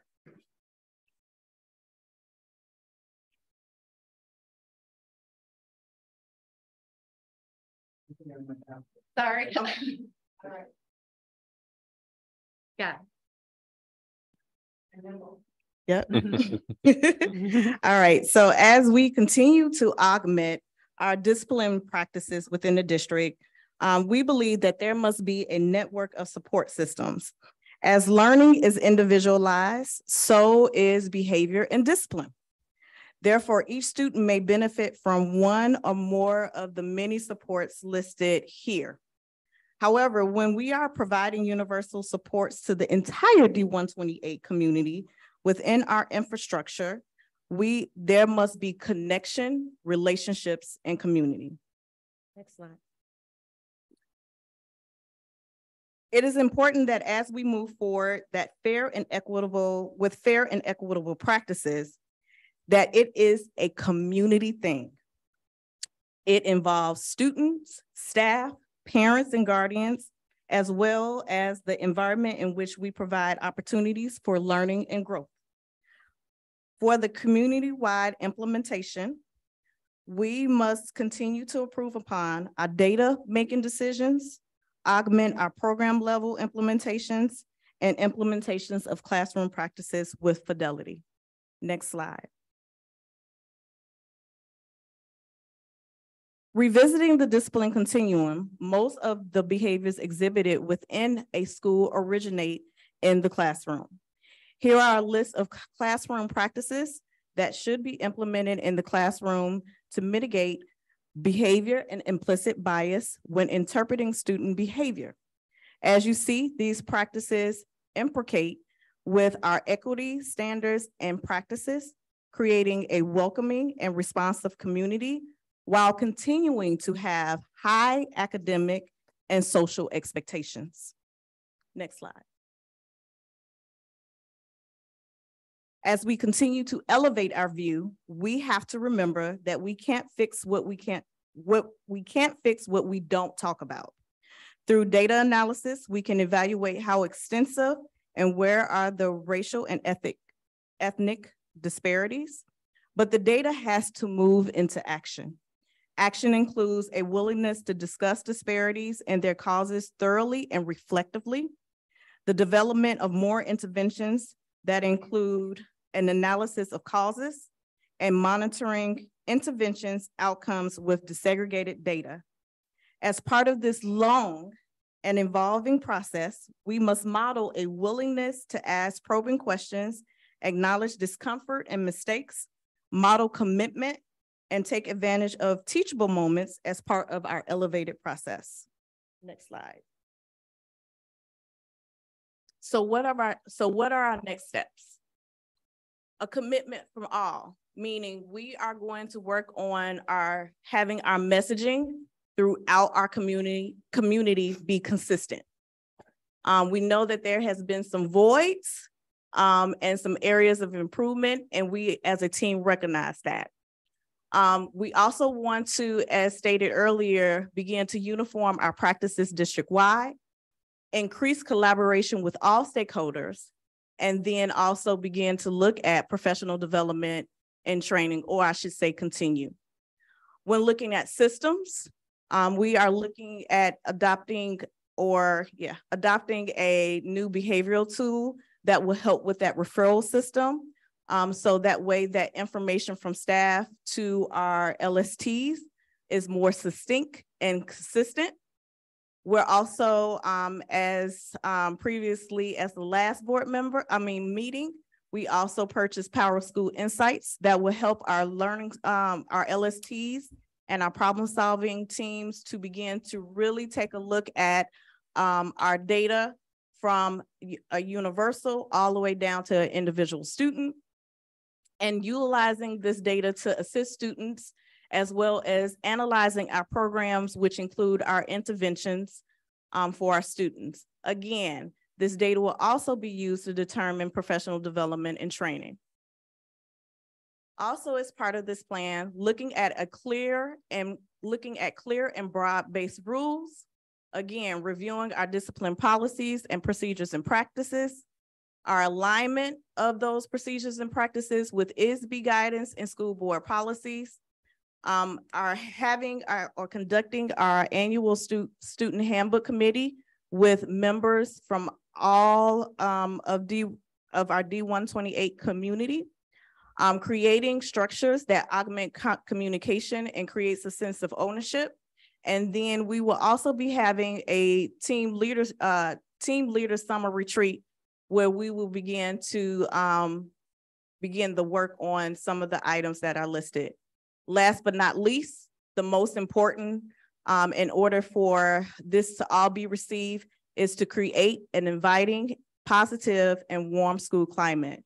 And that is to increase the interest and voice through focus groups, surveys, and committees, identifying programs and resources that increases connectedness and engagement, increase staff visibility, and last but not least, increase connection and communication with our students' families.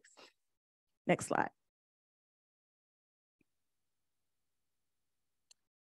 So as we move forward, we plan to continue to share information, gather voice from all stakeholders, and identify professional development as we continue to elevate D128 practices. This is a marathon and not a sprint. However, as the slide before you states, we have two choices: to continue a culture of punishment or spend time building relationships, identifying the roots of the issues so that we can continue to cultivate daring change agents. On behalf of our team, we would like to thank you for allowing us to present tonight. I apologize for the technology. And at this time, we would like to open it up for questions, comments, or concerns. Thank you so much. And thank you to all the rest of you who joined us tonight to present and or support this this very difficult but important work. Anybody have questions or comments from the board? I do, actually. Coming back from listening to the roundtable the one day, one of the last comments the teacher made, she said, "I cry every day. There's not a day I don't cry." So I'm going to give to our teachers. I think most of our teachers are doing the best that they can. This is an epidemic, not in D128. This is in every district that you talk to. This is in elementary and in high school. I know we're all battling the same thing, but when I'm going through this process, when I'm reading through the presentation, I'm seeing a lot of what has to happen in the classroom. And I do agree with that, but I'm not seeing how we're going to support teachers of what's happening in the classroom. I feel like teachers are doing engaging activities and they are trying to create a personal relationship with their students. And yet we are seeing behaviors that we've never seen before in 30 years that I've taught. So I'm not seeing a whole lot of what are we really going to do? And the reality of we got a lot of behaviors. We hear it in the streets. We hear it on our social media of what's going on in our district.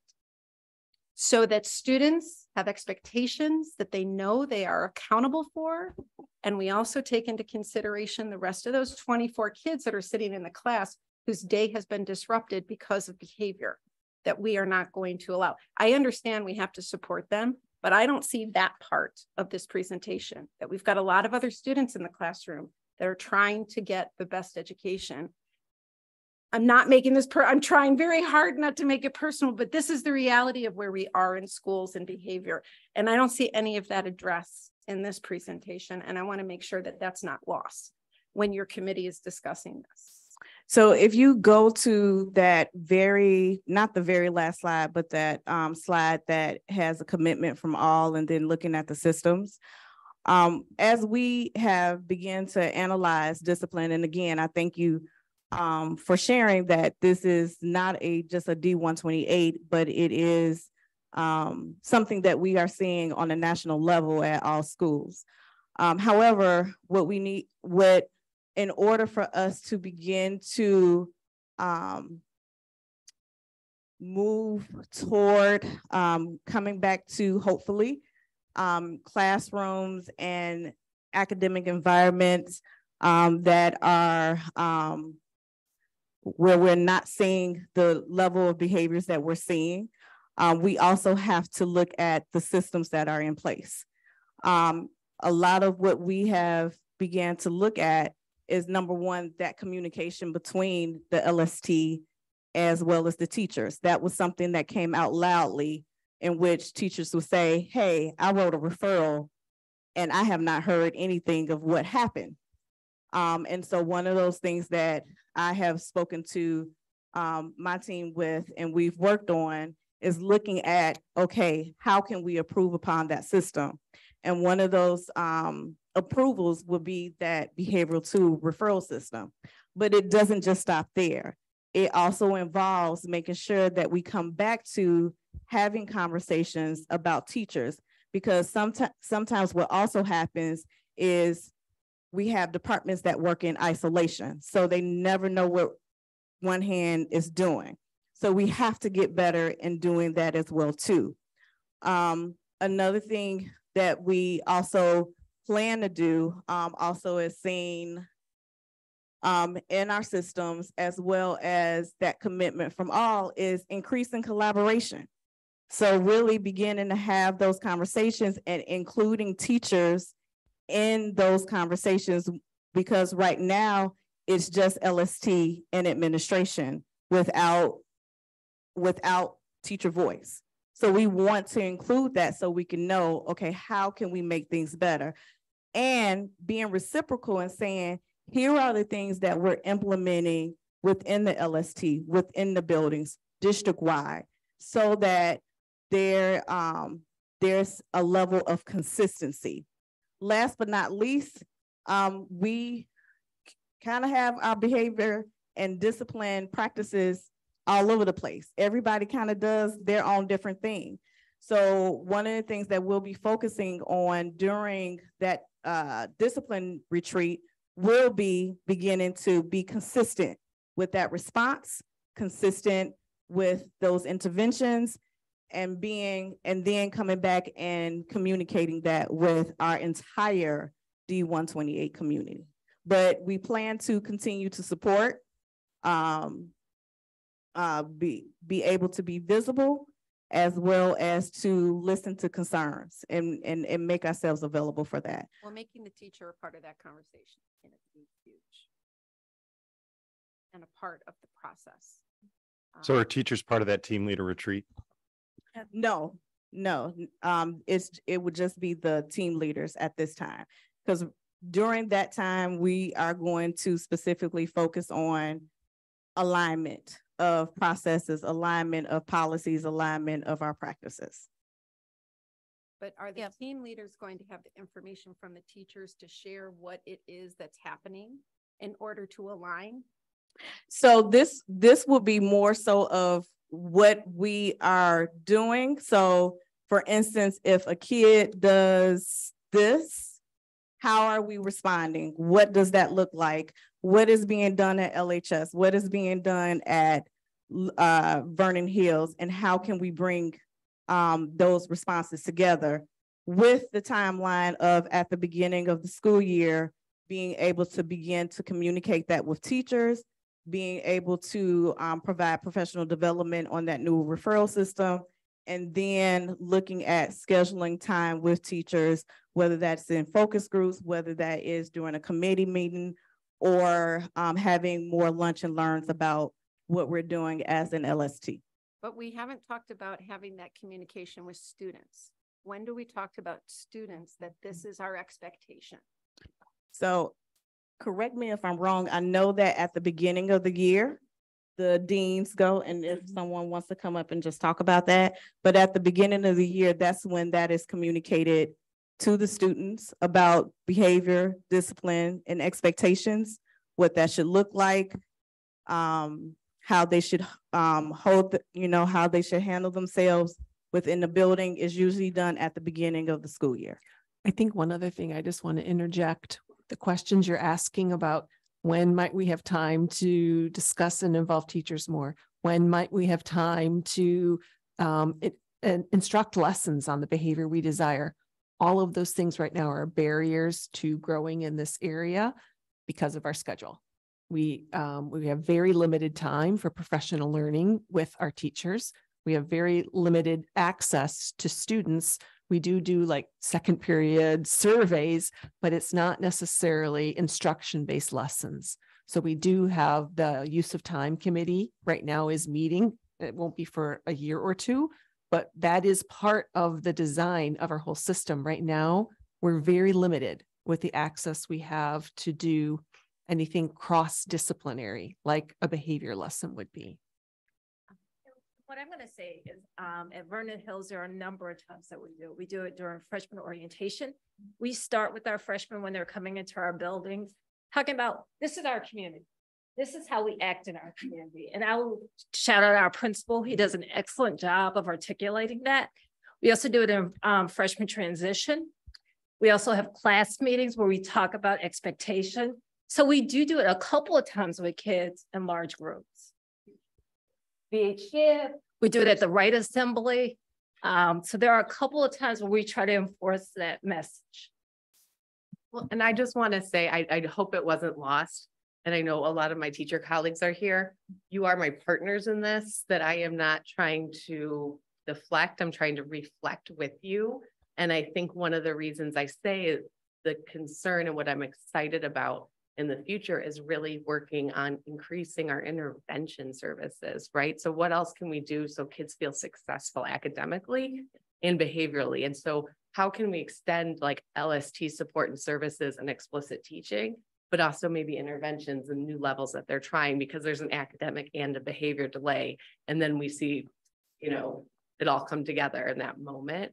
But absolutely, I think we explicitly teach in Link Crew. Dr. K does a great job. We do a lot with our seniors before school on senior expectations. I will give a shout out to our seniors. We've had no glitter bombs in the hallway, like really respectful of everybody's learning environment on that first day, of really creating a culture where we care about each other, but it's new behaviors for us too. And there's definitely, I probably have more teacher, parent, supervisor meetings that I ever have, because that voice is the voice. I know there's no easy answer, and I'm not trying to I just want to, like, I'm looking at my colleagues. An epidemic, and there's no easy answer, and it's also not anything we can throw money at and buy a program. No. So this is. We also have teacher meetings where we talk about what are the behaviors you're seeing, and let's work with the individual students. So we come together and we create a contract with those students to talk about, okay, these are the expectations we expect. This is how you're going to know when you're off track, and these are some of the things you can do to fix the behavior. So we work with teachers and individual students to make that action. And we involve a lot of the parents, and for us, those meetings of parents, teachers, and student get their shared expectations moving forward. One of the main points of emphasis that got lost during that technological glitch that we had, right? One of the slides was talking about how we in the LST receive the information, and we're going to acknowledge that one of our current blind spots, one area for improvement is closing the loop with the teachers, so that each time those situations do arise, they are aware of the closure that comes with each of those situations. That's something that Dr. Bowen alluded to, as well, as far as some of the power school tools that could help with that communication and the closing of the loop. The other thing that we wanted to really stress is, as these things happen, as these situations arise, really, we understand very well the fact that there does need to be, that the students need to be held to a very high standard. And when we discipline them with our accountability measures via the detention or the Saturday, whatever it may be, that is the temporary band-aid over the wound, right? And then it's through our support measures that really look, that's the antibiotic, right? That's what's really looking to heal the problem along the way. Otherwise, it's just don't do that, don't do that, don't do that again. And there's no learning that takes place. So we want to stress the discipline that is going on, while we're also supporting and intervening appropriately to help with the growth. Thank you. That's perfect. I mean, that's exactly.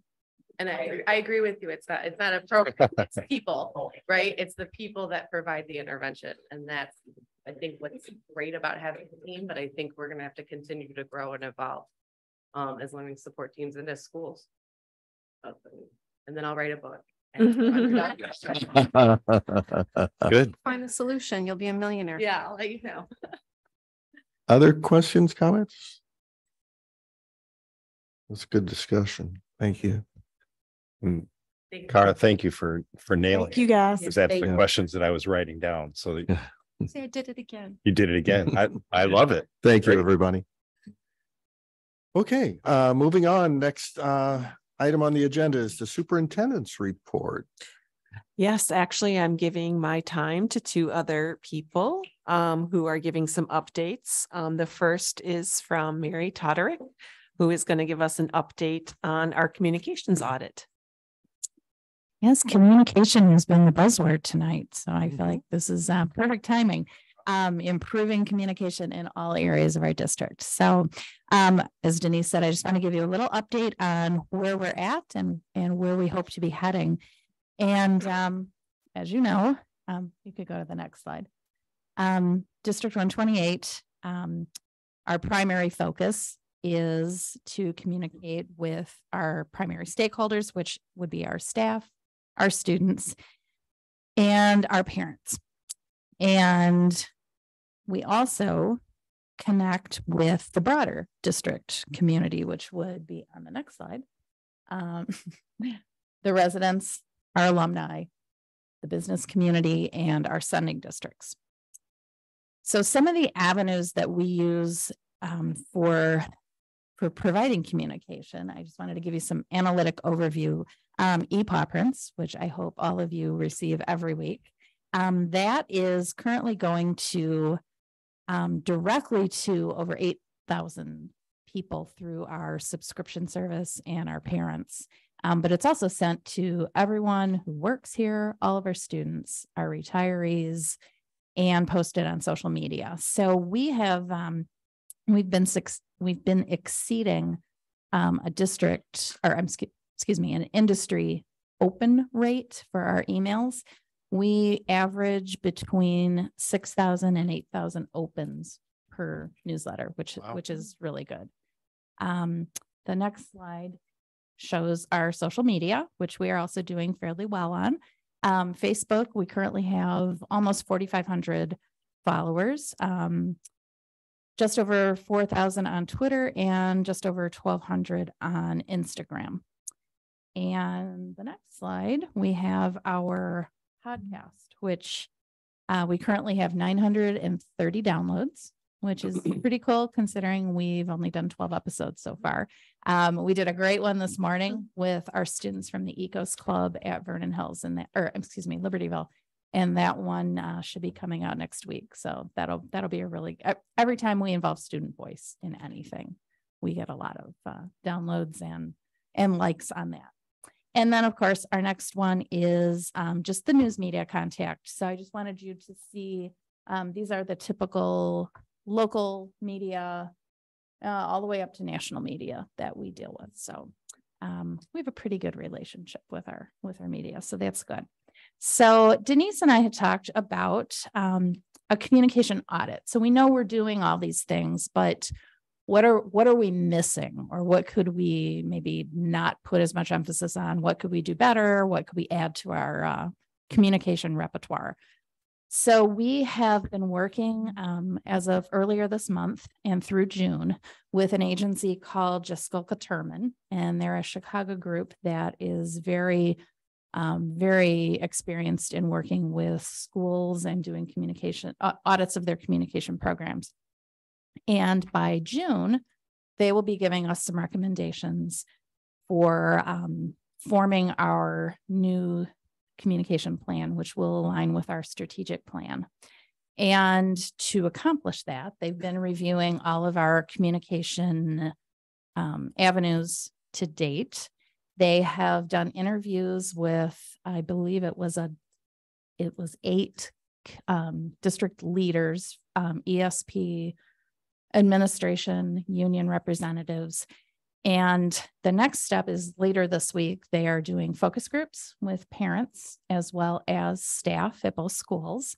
And they're going to take the information that they gain from both of those experiences and develop a survey that will be going to students, staff, and families. And that's what they're going to base the recommendations for our communication plan. So, but we didn't want to wait because we know that's not going to be till June, and then we'll be launching that new plan in the start of the school year. So we thought, what can we do in the meantime? So we are launching what we are calling #Celebrate128. And as many people have mentioned this evening, you know, school's hard right now, and our teachers, all teachers everywhere, have kind of taken a beating in the media and our communities. And we thought, you know, it would be a really great time to lift them up and to do some really positive, meaningful communication about them. So what we would like to do over the next couple months is focus on the really cool things that our teachers are doing to build relationships with students, things our staff members, ESP, are doing to build relationships with students, as well as doing some focus social media hits, profiling our upcoming retirees and all of their, you know, great things they've done in their careers, focusing on our new staff members as they're hired. We'll do a little shout out to them.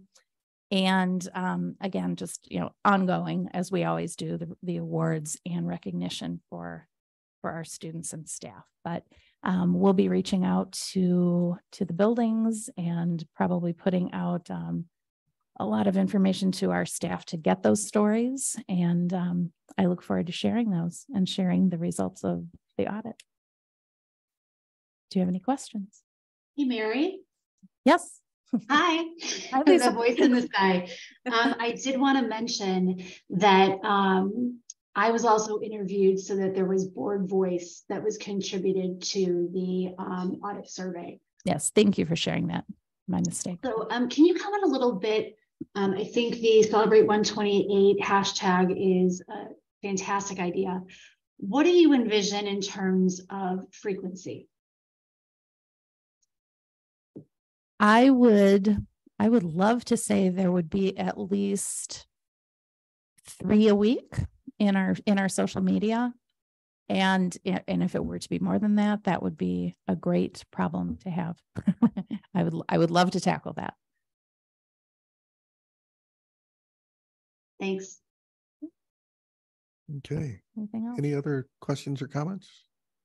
I think I'm the only one in the room who can't follow our Twitter because I've been permanently suspended, even though I don't know how to use it. That's all right. What did you do? Throw it out there. You said something bad about Elon, probably. I don't know what I did. I do enjoy your podcasts, Mary. Those are Yeah. a unique and impressive add to the communication tools for our district. So Thank you. And I'll give a shout out to our audio editor, Brian, back there, because he pulls it all together and takes out all of my. Makes it happen. Well, thank you. That talking over the intro, like in the beginning, I'm always just like in awe of how real it sounds. It's a real podcast. The intro music with Mary's voice. Oh, gorgeous. Well, he's the magic maker with that. Yeah, no, it's, and I've always been so impressed with the ability to this district to reach out to the community, the communications programs that we've had in the past. And like everything here, we just keep trying to make it better and better and better. And thank you. Looking forward to seeing what's to come, both with Celebrate 128 and with the future results of the inventory and the plan for the fall. So thank you. Yeah.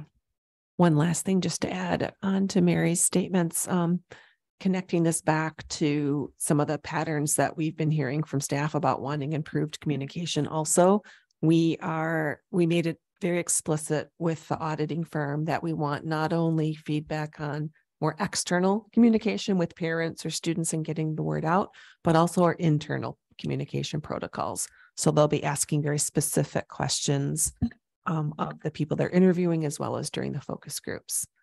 So we're making sure we're getting the most of this external audit and have the best plan possible for moving forward. Yes.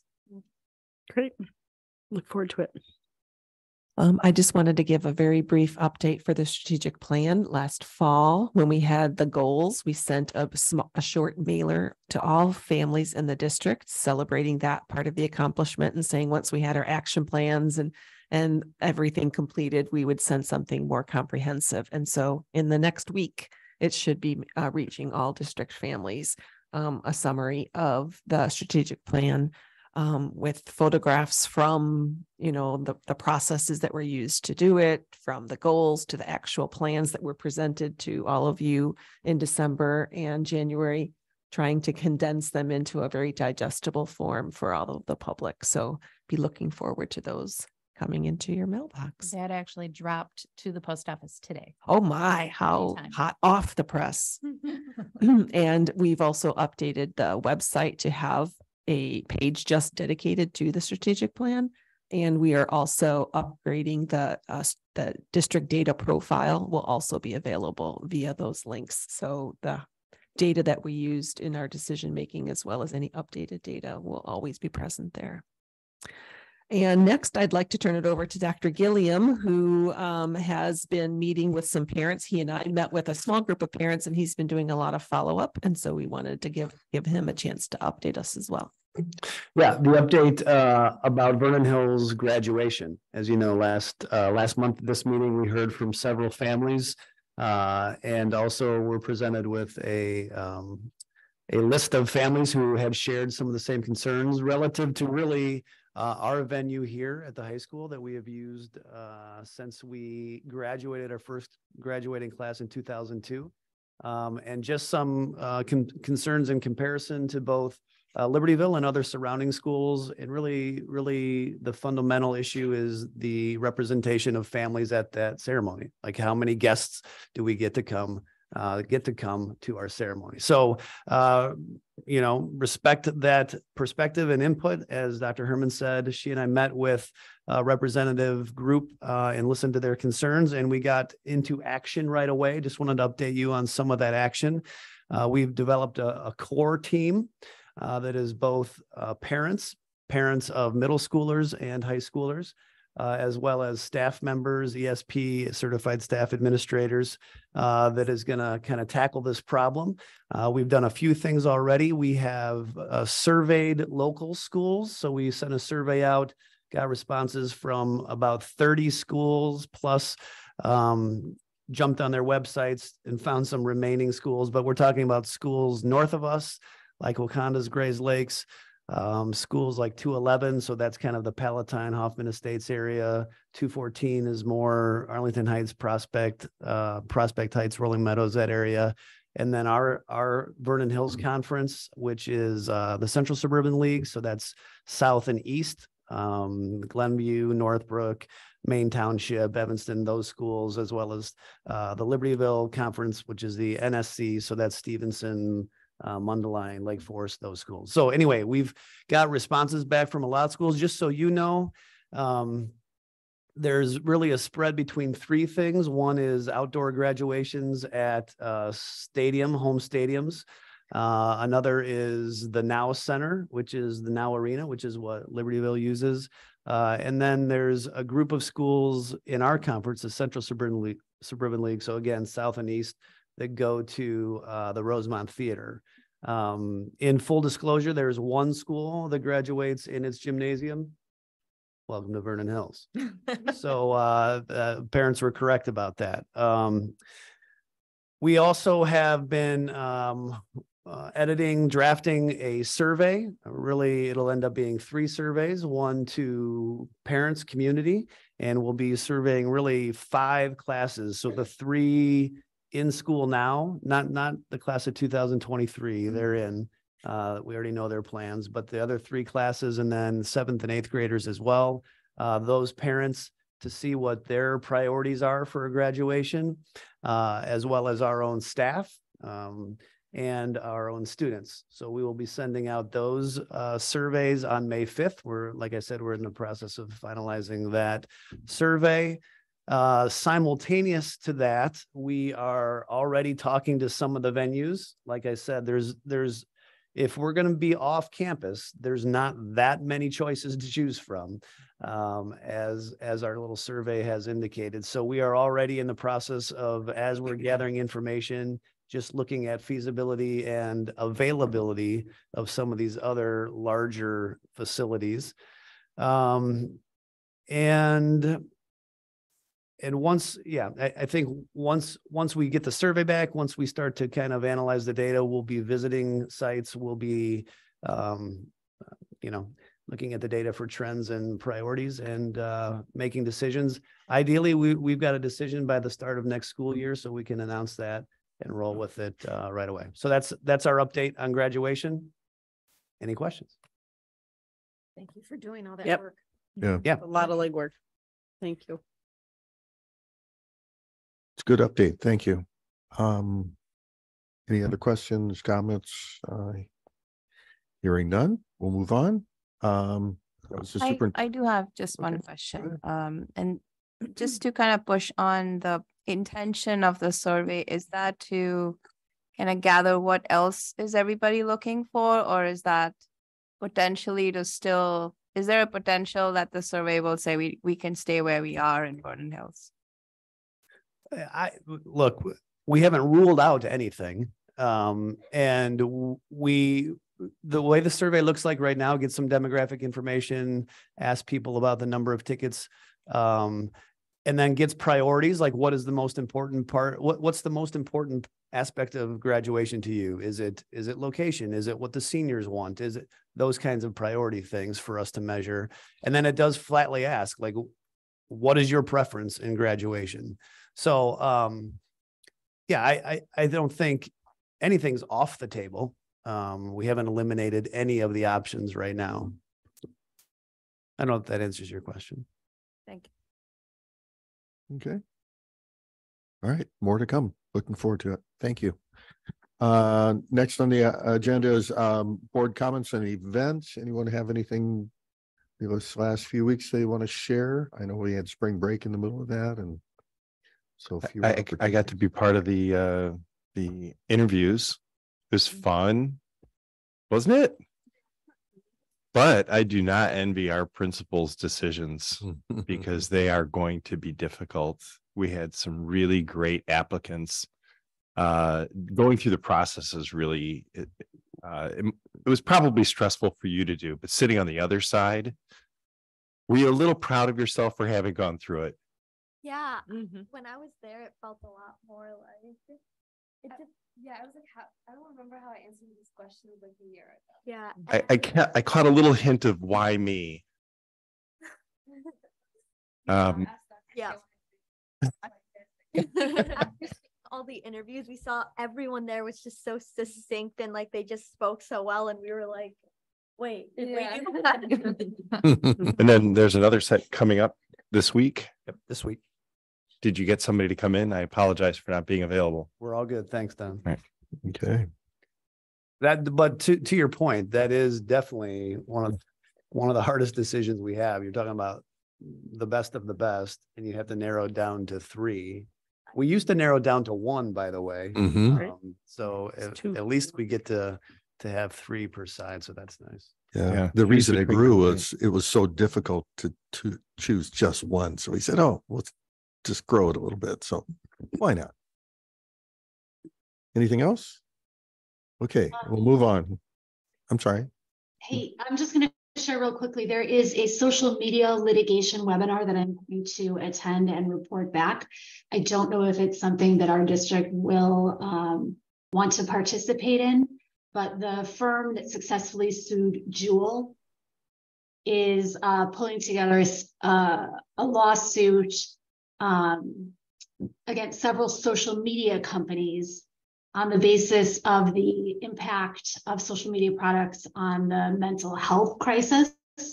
I don't know, again, very much about this, but I am interested to hear the districts that were able to participate in the litigation for Jewel were able to use some of the proceeds from that successful suit to defray their costs of vaping mitigation.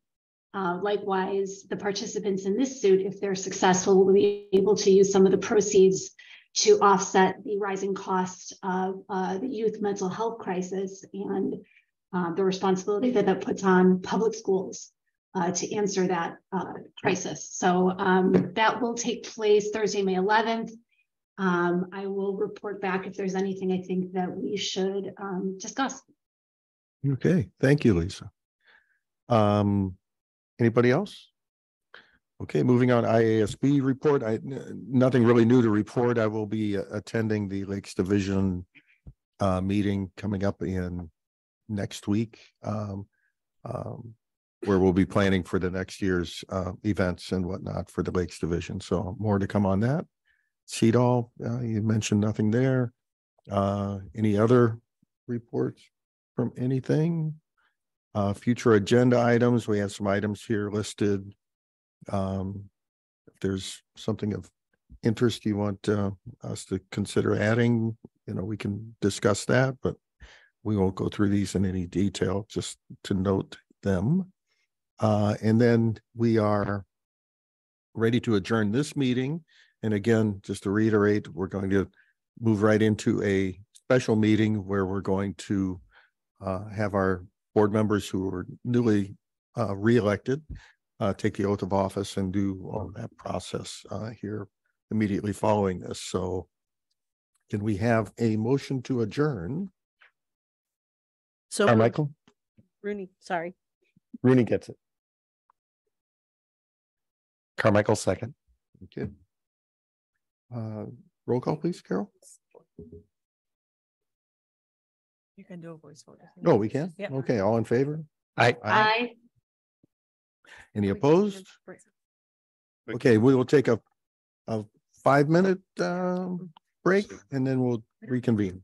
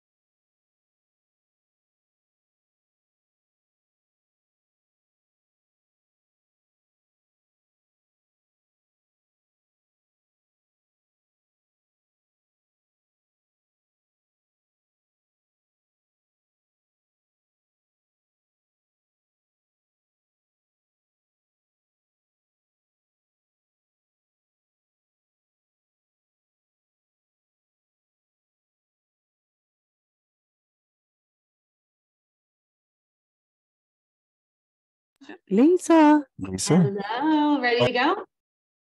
Okay, it is 9:19 p.m. I'd like to call to order this special board meeting for reorganization of the Board of Education. May I have a roll call, please?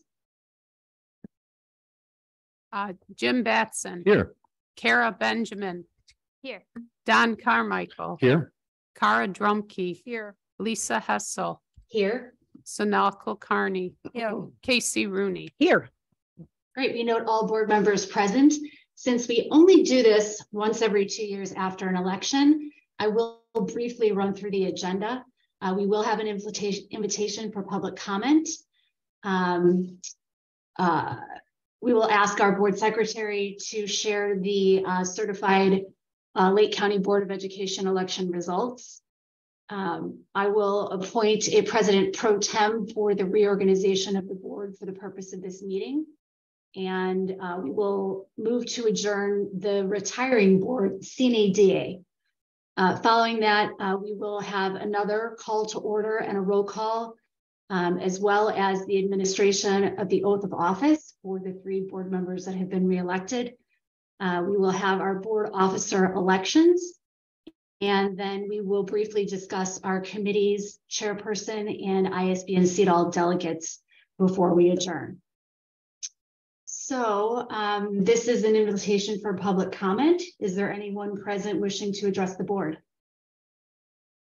It doesn't look like it.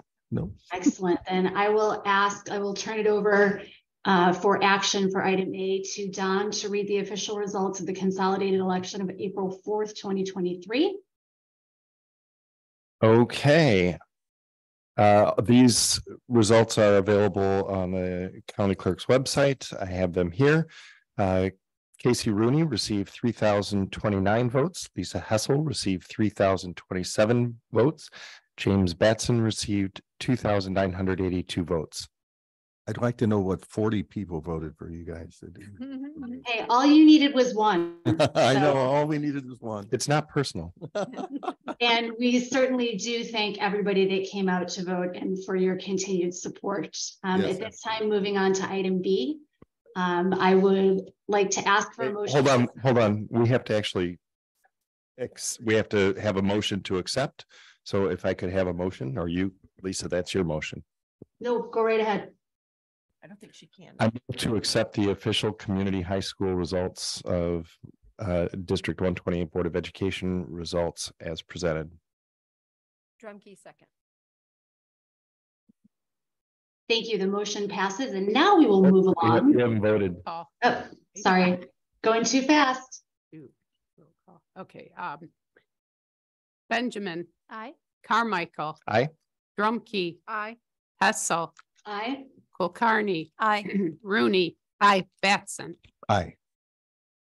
Okay, thank you. Motion passes. Now we will move on to appoint the president pro tem. I would like to ask for a motion to approve the appointment of Board Secretary Don Carmichael as president pro tem for the reorganization of the board. Rooney, so moved. Batson second. Roll call, please. Sorry. This might be the one time I say nay. If you don't, I'll be disappointed. Carmichael. Aye. Drumkey. Aye. Hessel.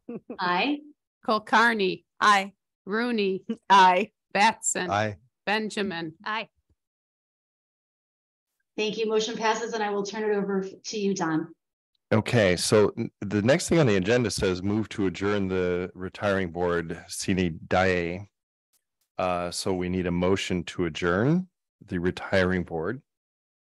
Drumkey, so moved. Batson second. And this officially closes out all the work we've ever done. This is Yeah. yeah. Is there any other discussion or weepy moments? Weepy. Carol? So, Drumkey. Aye. Hessel. Aye. Kulkarni. Aye. Rooney. Aye. Batson. Aye. Benjamin. Aye. Carmichael. Aye. Okay, so I'm going to call this meeting to order. We have 3 new members. Congratulations on your election. We need a roll call. Yeah, to open the meeting, we need a roll call. Batson, Aye. Benjamin. Here, I should say. Carmichael, Here. Drumkey, Here. Hessel, Here. Kulkarni, Here. Rooney. Here. Each of you have been provided with the official oath of office. Those of you who are returning to the board can chime in if you wish, but it is not necessary. But if you would stand, I threw that in there. I don't know if they have to stand. But they stand. It's going to be hard to. And then I will start it out, but then if you would just read them all together, please. Okay. I, Jim Bass, Lisa Catherine Hessel, Rooney, do solemnly do solemnly solemnly swear swear or that I will that I will faithfully faithfully discharge the duties of the office of the office of member of the Board of Board of Education Education Community High School of of District Community High School District 128 128 in in accordance accordance with the Constitution Constitution of the of the United United States, States, the the Constitution Constitution of the State of Illinois, and the and the laws laws of of the Illinois. State of Illinois to the best to of the my best of my ability. ability. I further swear I further Further swear swear that I shall respect I shall I shall respect taxpayer interests by serving as a faithful protector of the school district's assets. I shall encourage and respect the free expression of opinion by my fellow board members and others who seek who a seek a hearing hearing before the board while respecting the privacy of students and employees. I shall recognize that a the board board member member has no has legal no authority legal authority as an as an individual, individual, and that decisions to be made only by a majority vote at a public board meeting. I shall abide by majority decisions of the board while retaining the right to seek changes in such decisions through ethical and constructive channels. As part of the Board of Education, I shall accept the responsibility for my role in the equitable and quality education of every student in the school district. I shall I shall foster with the board extensive participation of the of the community, formulate goals, define outcomes, and set the course for community high school district 128. I shall assist in establishing structure and an environment designed to ensure all students have the have the opportunity opportunity to attain their maximum potential through a sound organizational framework. I shall strive to ensure a continuous assessment of student achievement and all conditions affecting the education of our children in compliance with state law. I shall serve as education's key advocate on behalf of students and our community schools to advance the vision for community high school district 128. And I shall strive to work together with the district superintendent to lead the school district toward fulfilling the vision the board has created, fostering excellence for every student in the areas of academic skills, knowledge, citizenship, and personal development. Very good. And continuing with this, this is now our governance team. Everybody's been sworn in. So I would like to remind you and all of the members of our community that we do have a board governance handbook. So don't forget to review the tenets of that handbook. Very good. That's that could actually be a tradition for us, is to address the handbook now that we have it. So every 2 years we'll be reminded of it. Okay, so item number 4 for discussion are board officer elections. The president will be elected first after nominations for the president, and a president is decided upon. The president will take over the meeting from that point. So nominations are now in order for the office of president. I nominate Lisa Hessel for president. Second. I don't think you have to second. No. No. Okay. But you can. But I'm waiting to see if there's any other nominations. If any of you would like to nominate any other person, you can do so at this time. All right. Hearing no other nominations, Lisa Hessel is nominated. And if there are any other nominations for the office of president? Hearing none, I get to just say that she's the president now. Motion to approve the nomination of Lisa Hessel for the office of president. So moved. Batson. Can I second that one? You can. Rooney, second. There you go. And a roll call. And we have Hessel. Aye. Kulkarni. Aye. Rooney. Aye. Batson. Aye. Benjamin. Aye. Carmichael. Aye. Drumkey. Aye. The motion carries, and before I lose any power by turning it over to President Hessel, I would like to say thank you for your leadership over the last 2 years, and I'm looking forward to another 2 years. Thank you very much. I am very fortunate and humbled, and I appreciate all of your support, and I could not do what I do without all of your support. So thank you, and we will move things right along.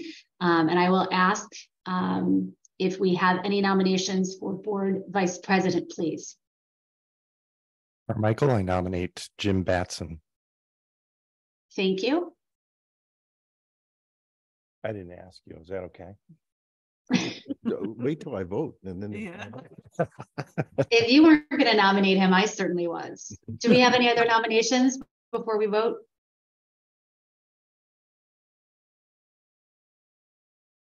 Okay, Jim Batson is nominated. May I have a motion to approve the nomination of Jim Batson for the office of vice president, please? Carmichael, so moved. Drumkey, second. Thank you. Roll call, please. Kulkarni. Aye. Rooney. Aye. Batson. Aye. Benjamin. Aye. Carmichael. Aye. Drumkey. Aye. Hessel. Aye. Motion passes, and we are very lucky to have our most senior board member continuing in the role of vice president. So thank you, Jim, not only for your service to this board, but to all of the previous boards and all the good you've done in both this district and Hawthorne in your very long and distinguished tenure. Thank you. Okay, moving on. Sure, I go to my script. I would like to ask for a motion to establish the provision that our board secretaries serve without pay. Rooney, so moved. Batson, second. Thank you. Can we have a roll call vote, please? Rooney. Aye. Batson. Aye. Benjamin. Aye. Carmichael. Aye. Drumkey. Aye. Hessel. Aye. Kulkarni. Aye. Motion passes. Now moving on. I would like to ask for nominations for board secretary. I would like to nominate Don Carmichael for board secretary. Thank you. Don Carmichael is nominated. Do we have any other nominations?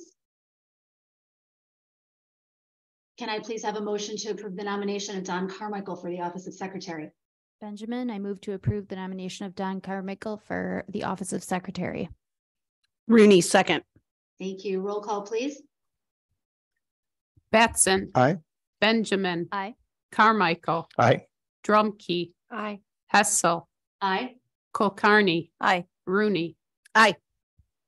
Motion passes. Thank you very much, Don, for being willing to serve in your role as board secretary and chiefly as passer of signed documents to me to sign. Which you're not going to do tonight. Which I'm not going to do tonight, but normally we make a very good team. Yes, thank you. Okay, now I'm going to ask for a motion to designate a regular meeting time, place, and date for committee and board meetings. This will be eerily similar to the one that we passed tonight at the regular board meeting.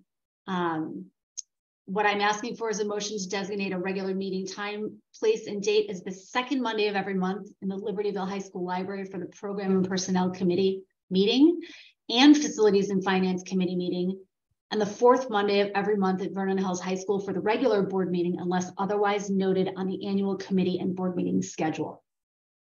Drumkey, so moved. Kulkarni, second. Thank you. Roll call, please. Benjamin. Aye. Carmichael. Aye. Drumkey. Aye. Hessel. Aye. Kulkarni. Aye. Rooney. Aye. Batson. Aye. Thank you. Motion passes.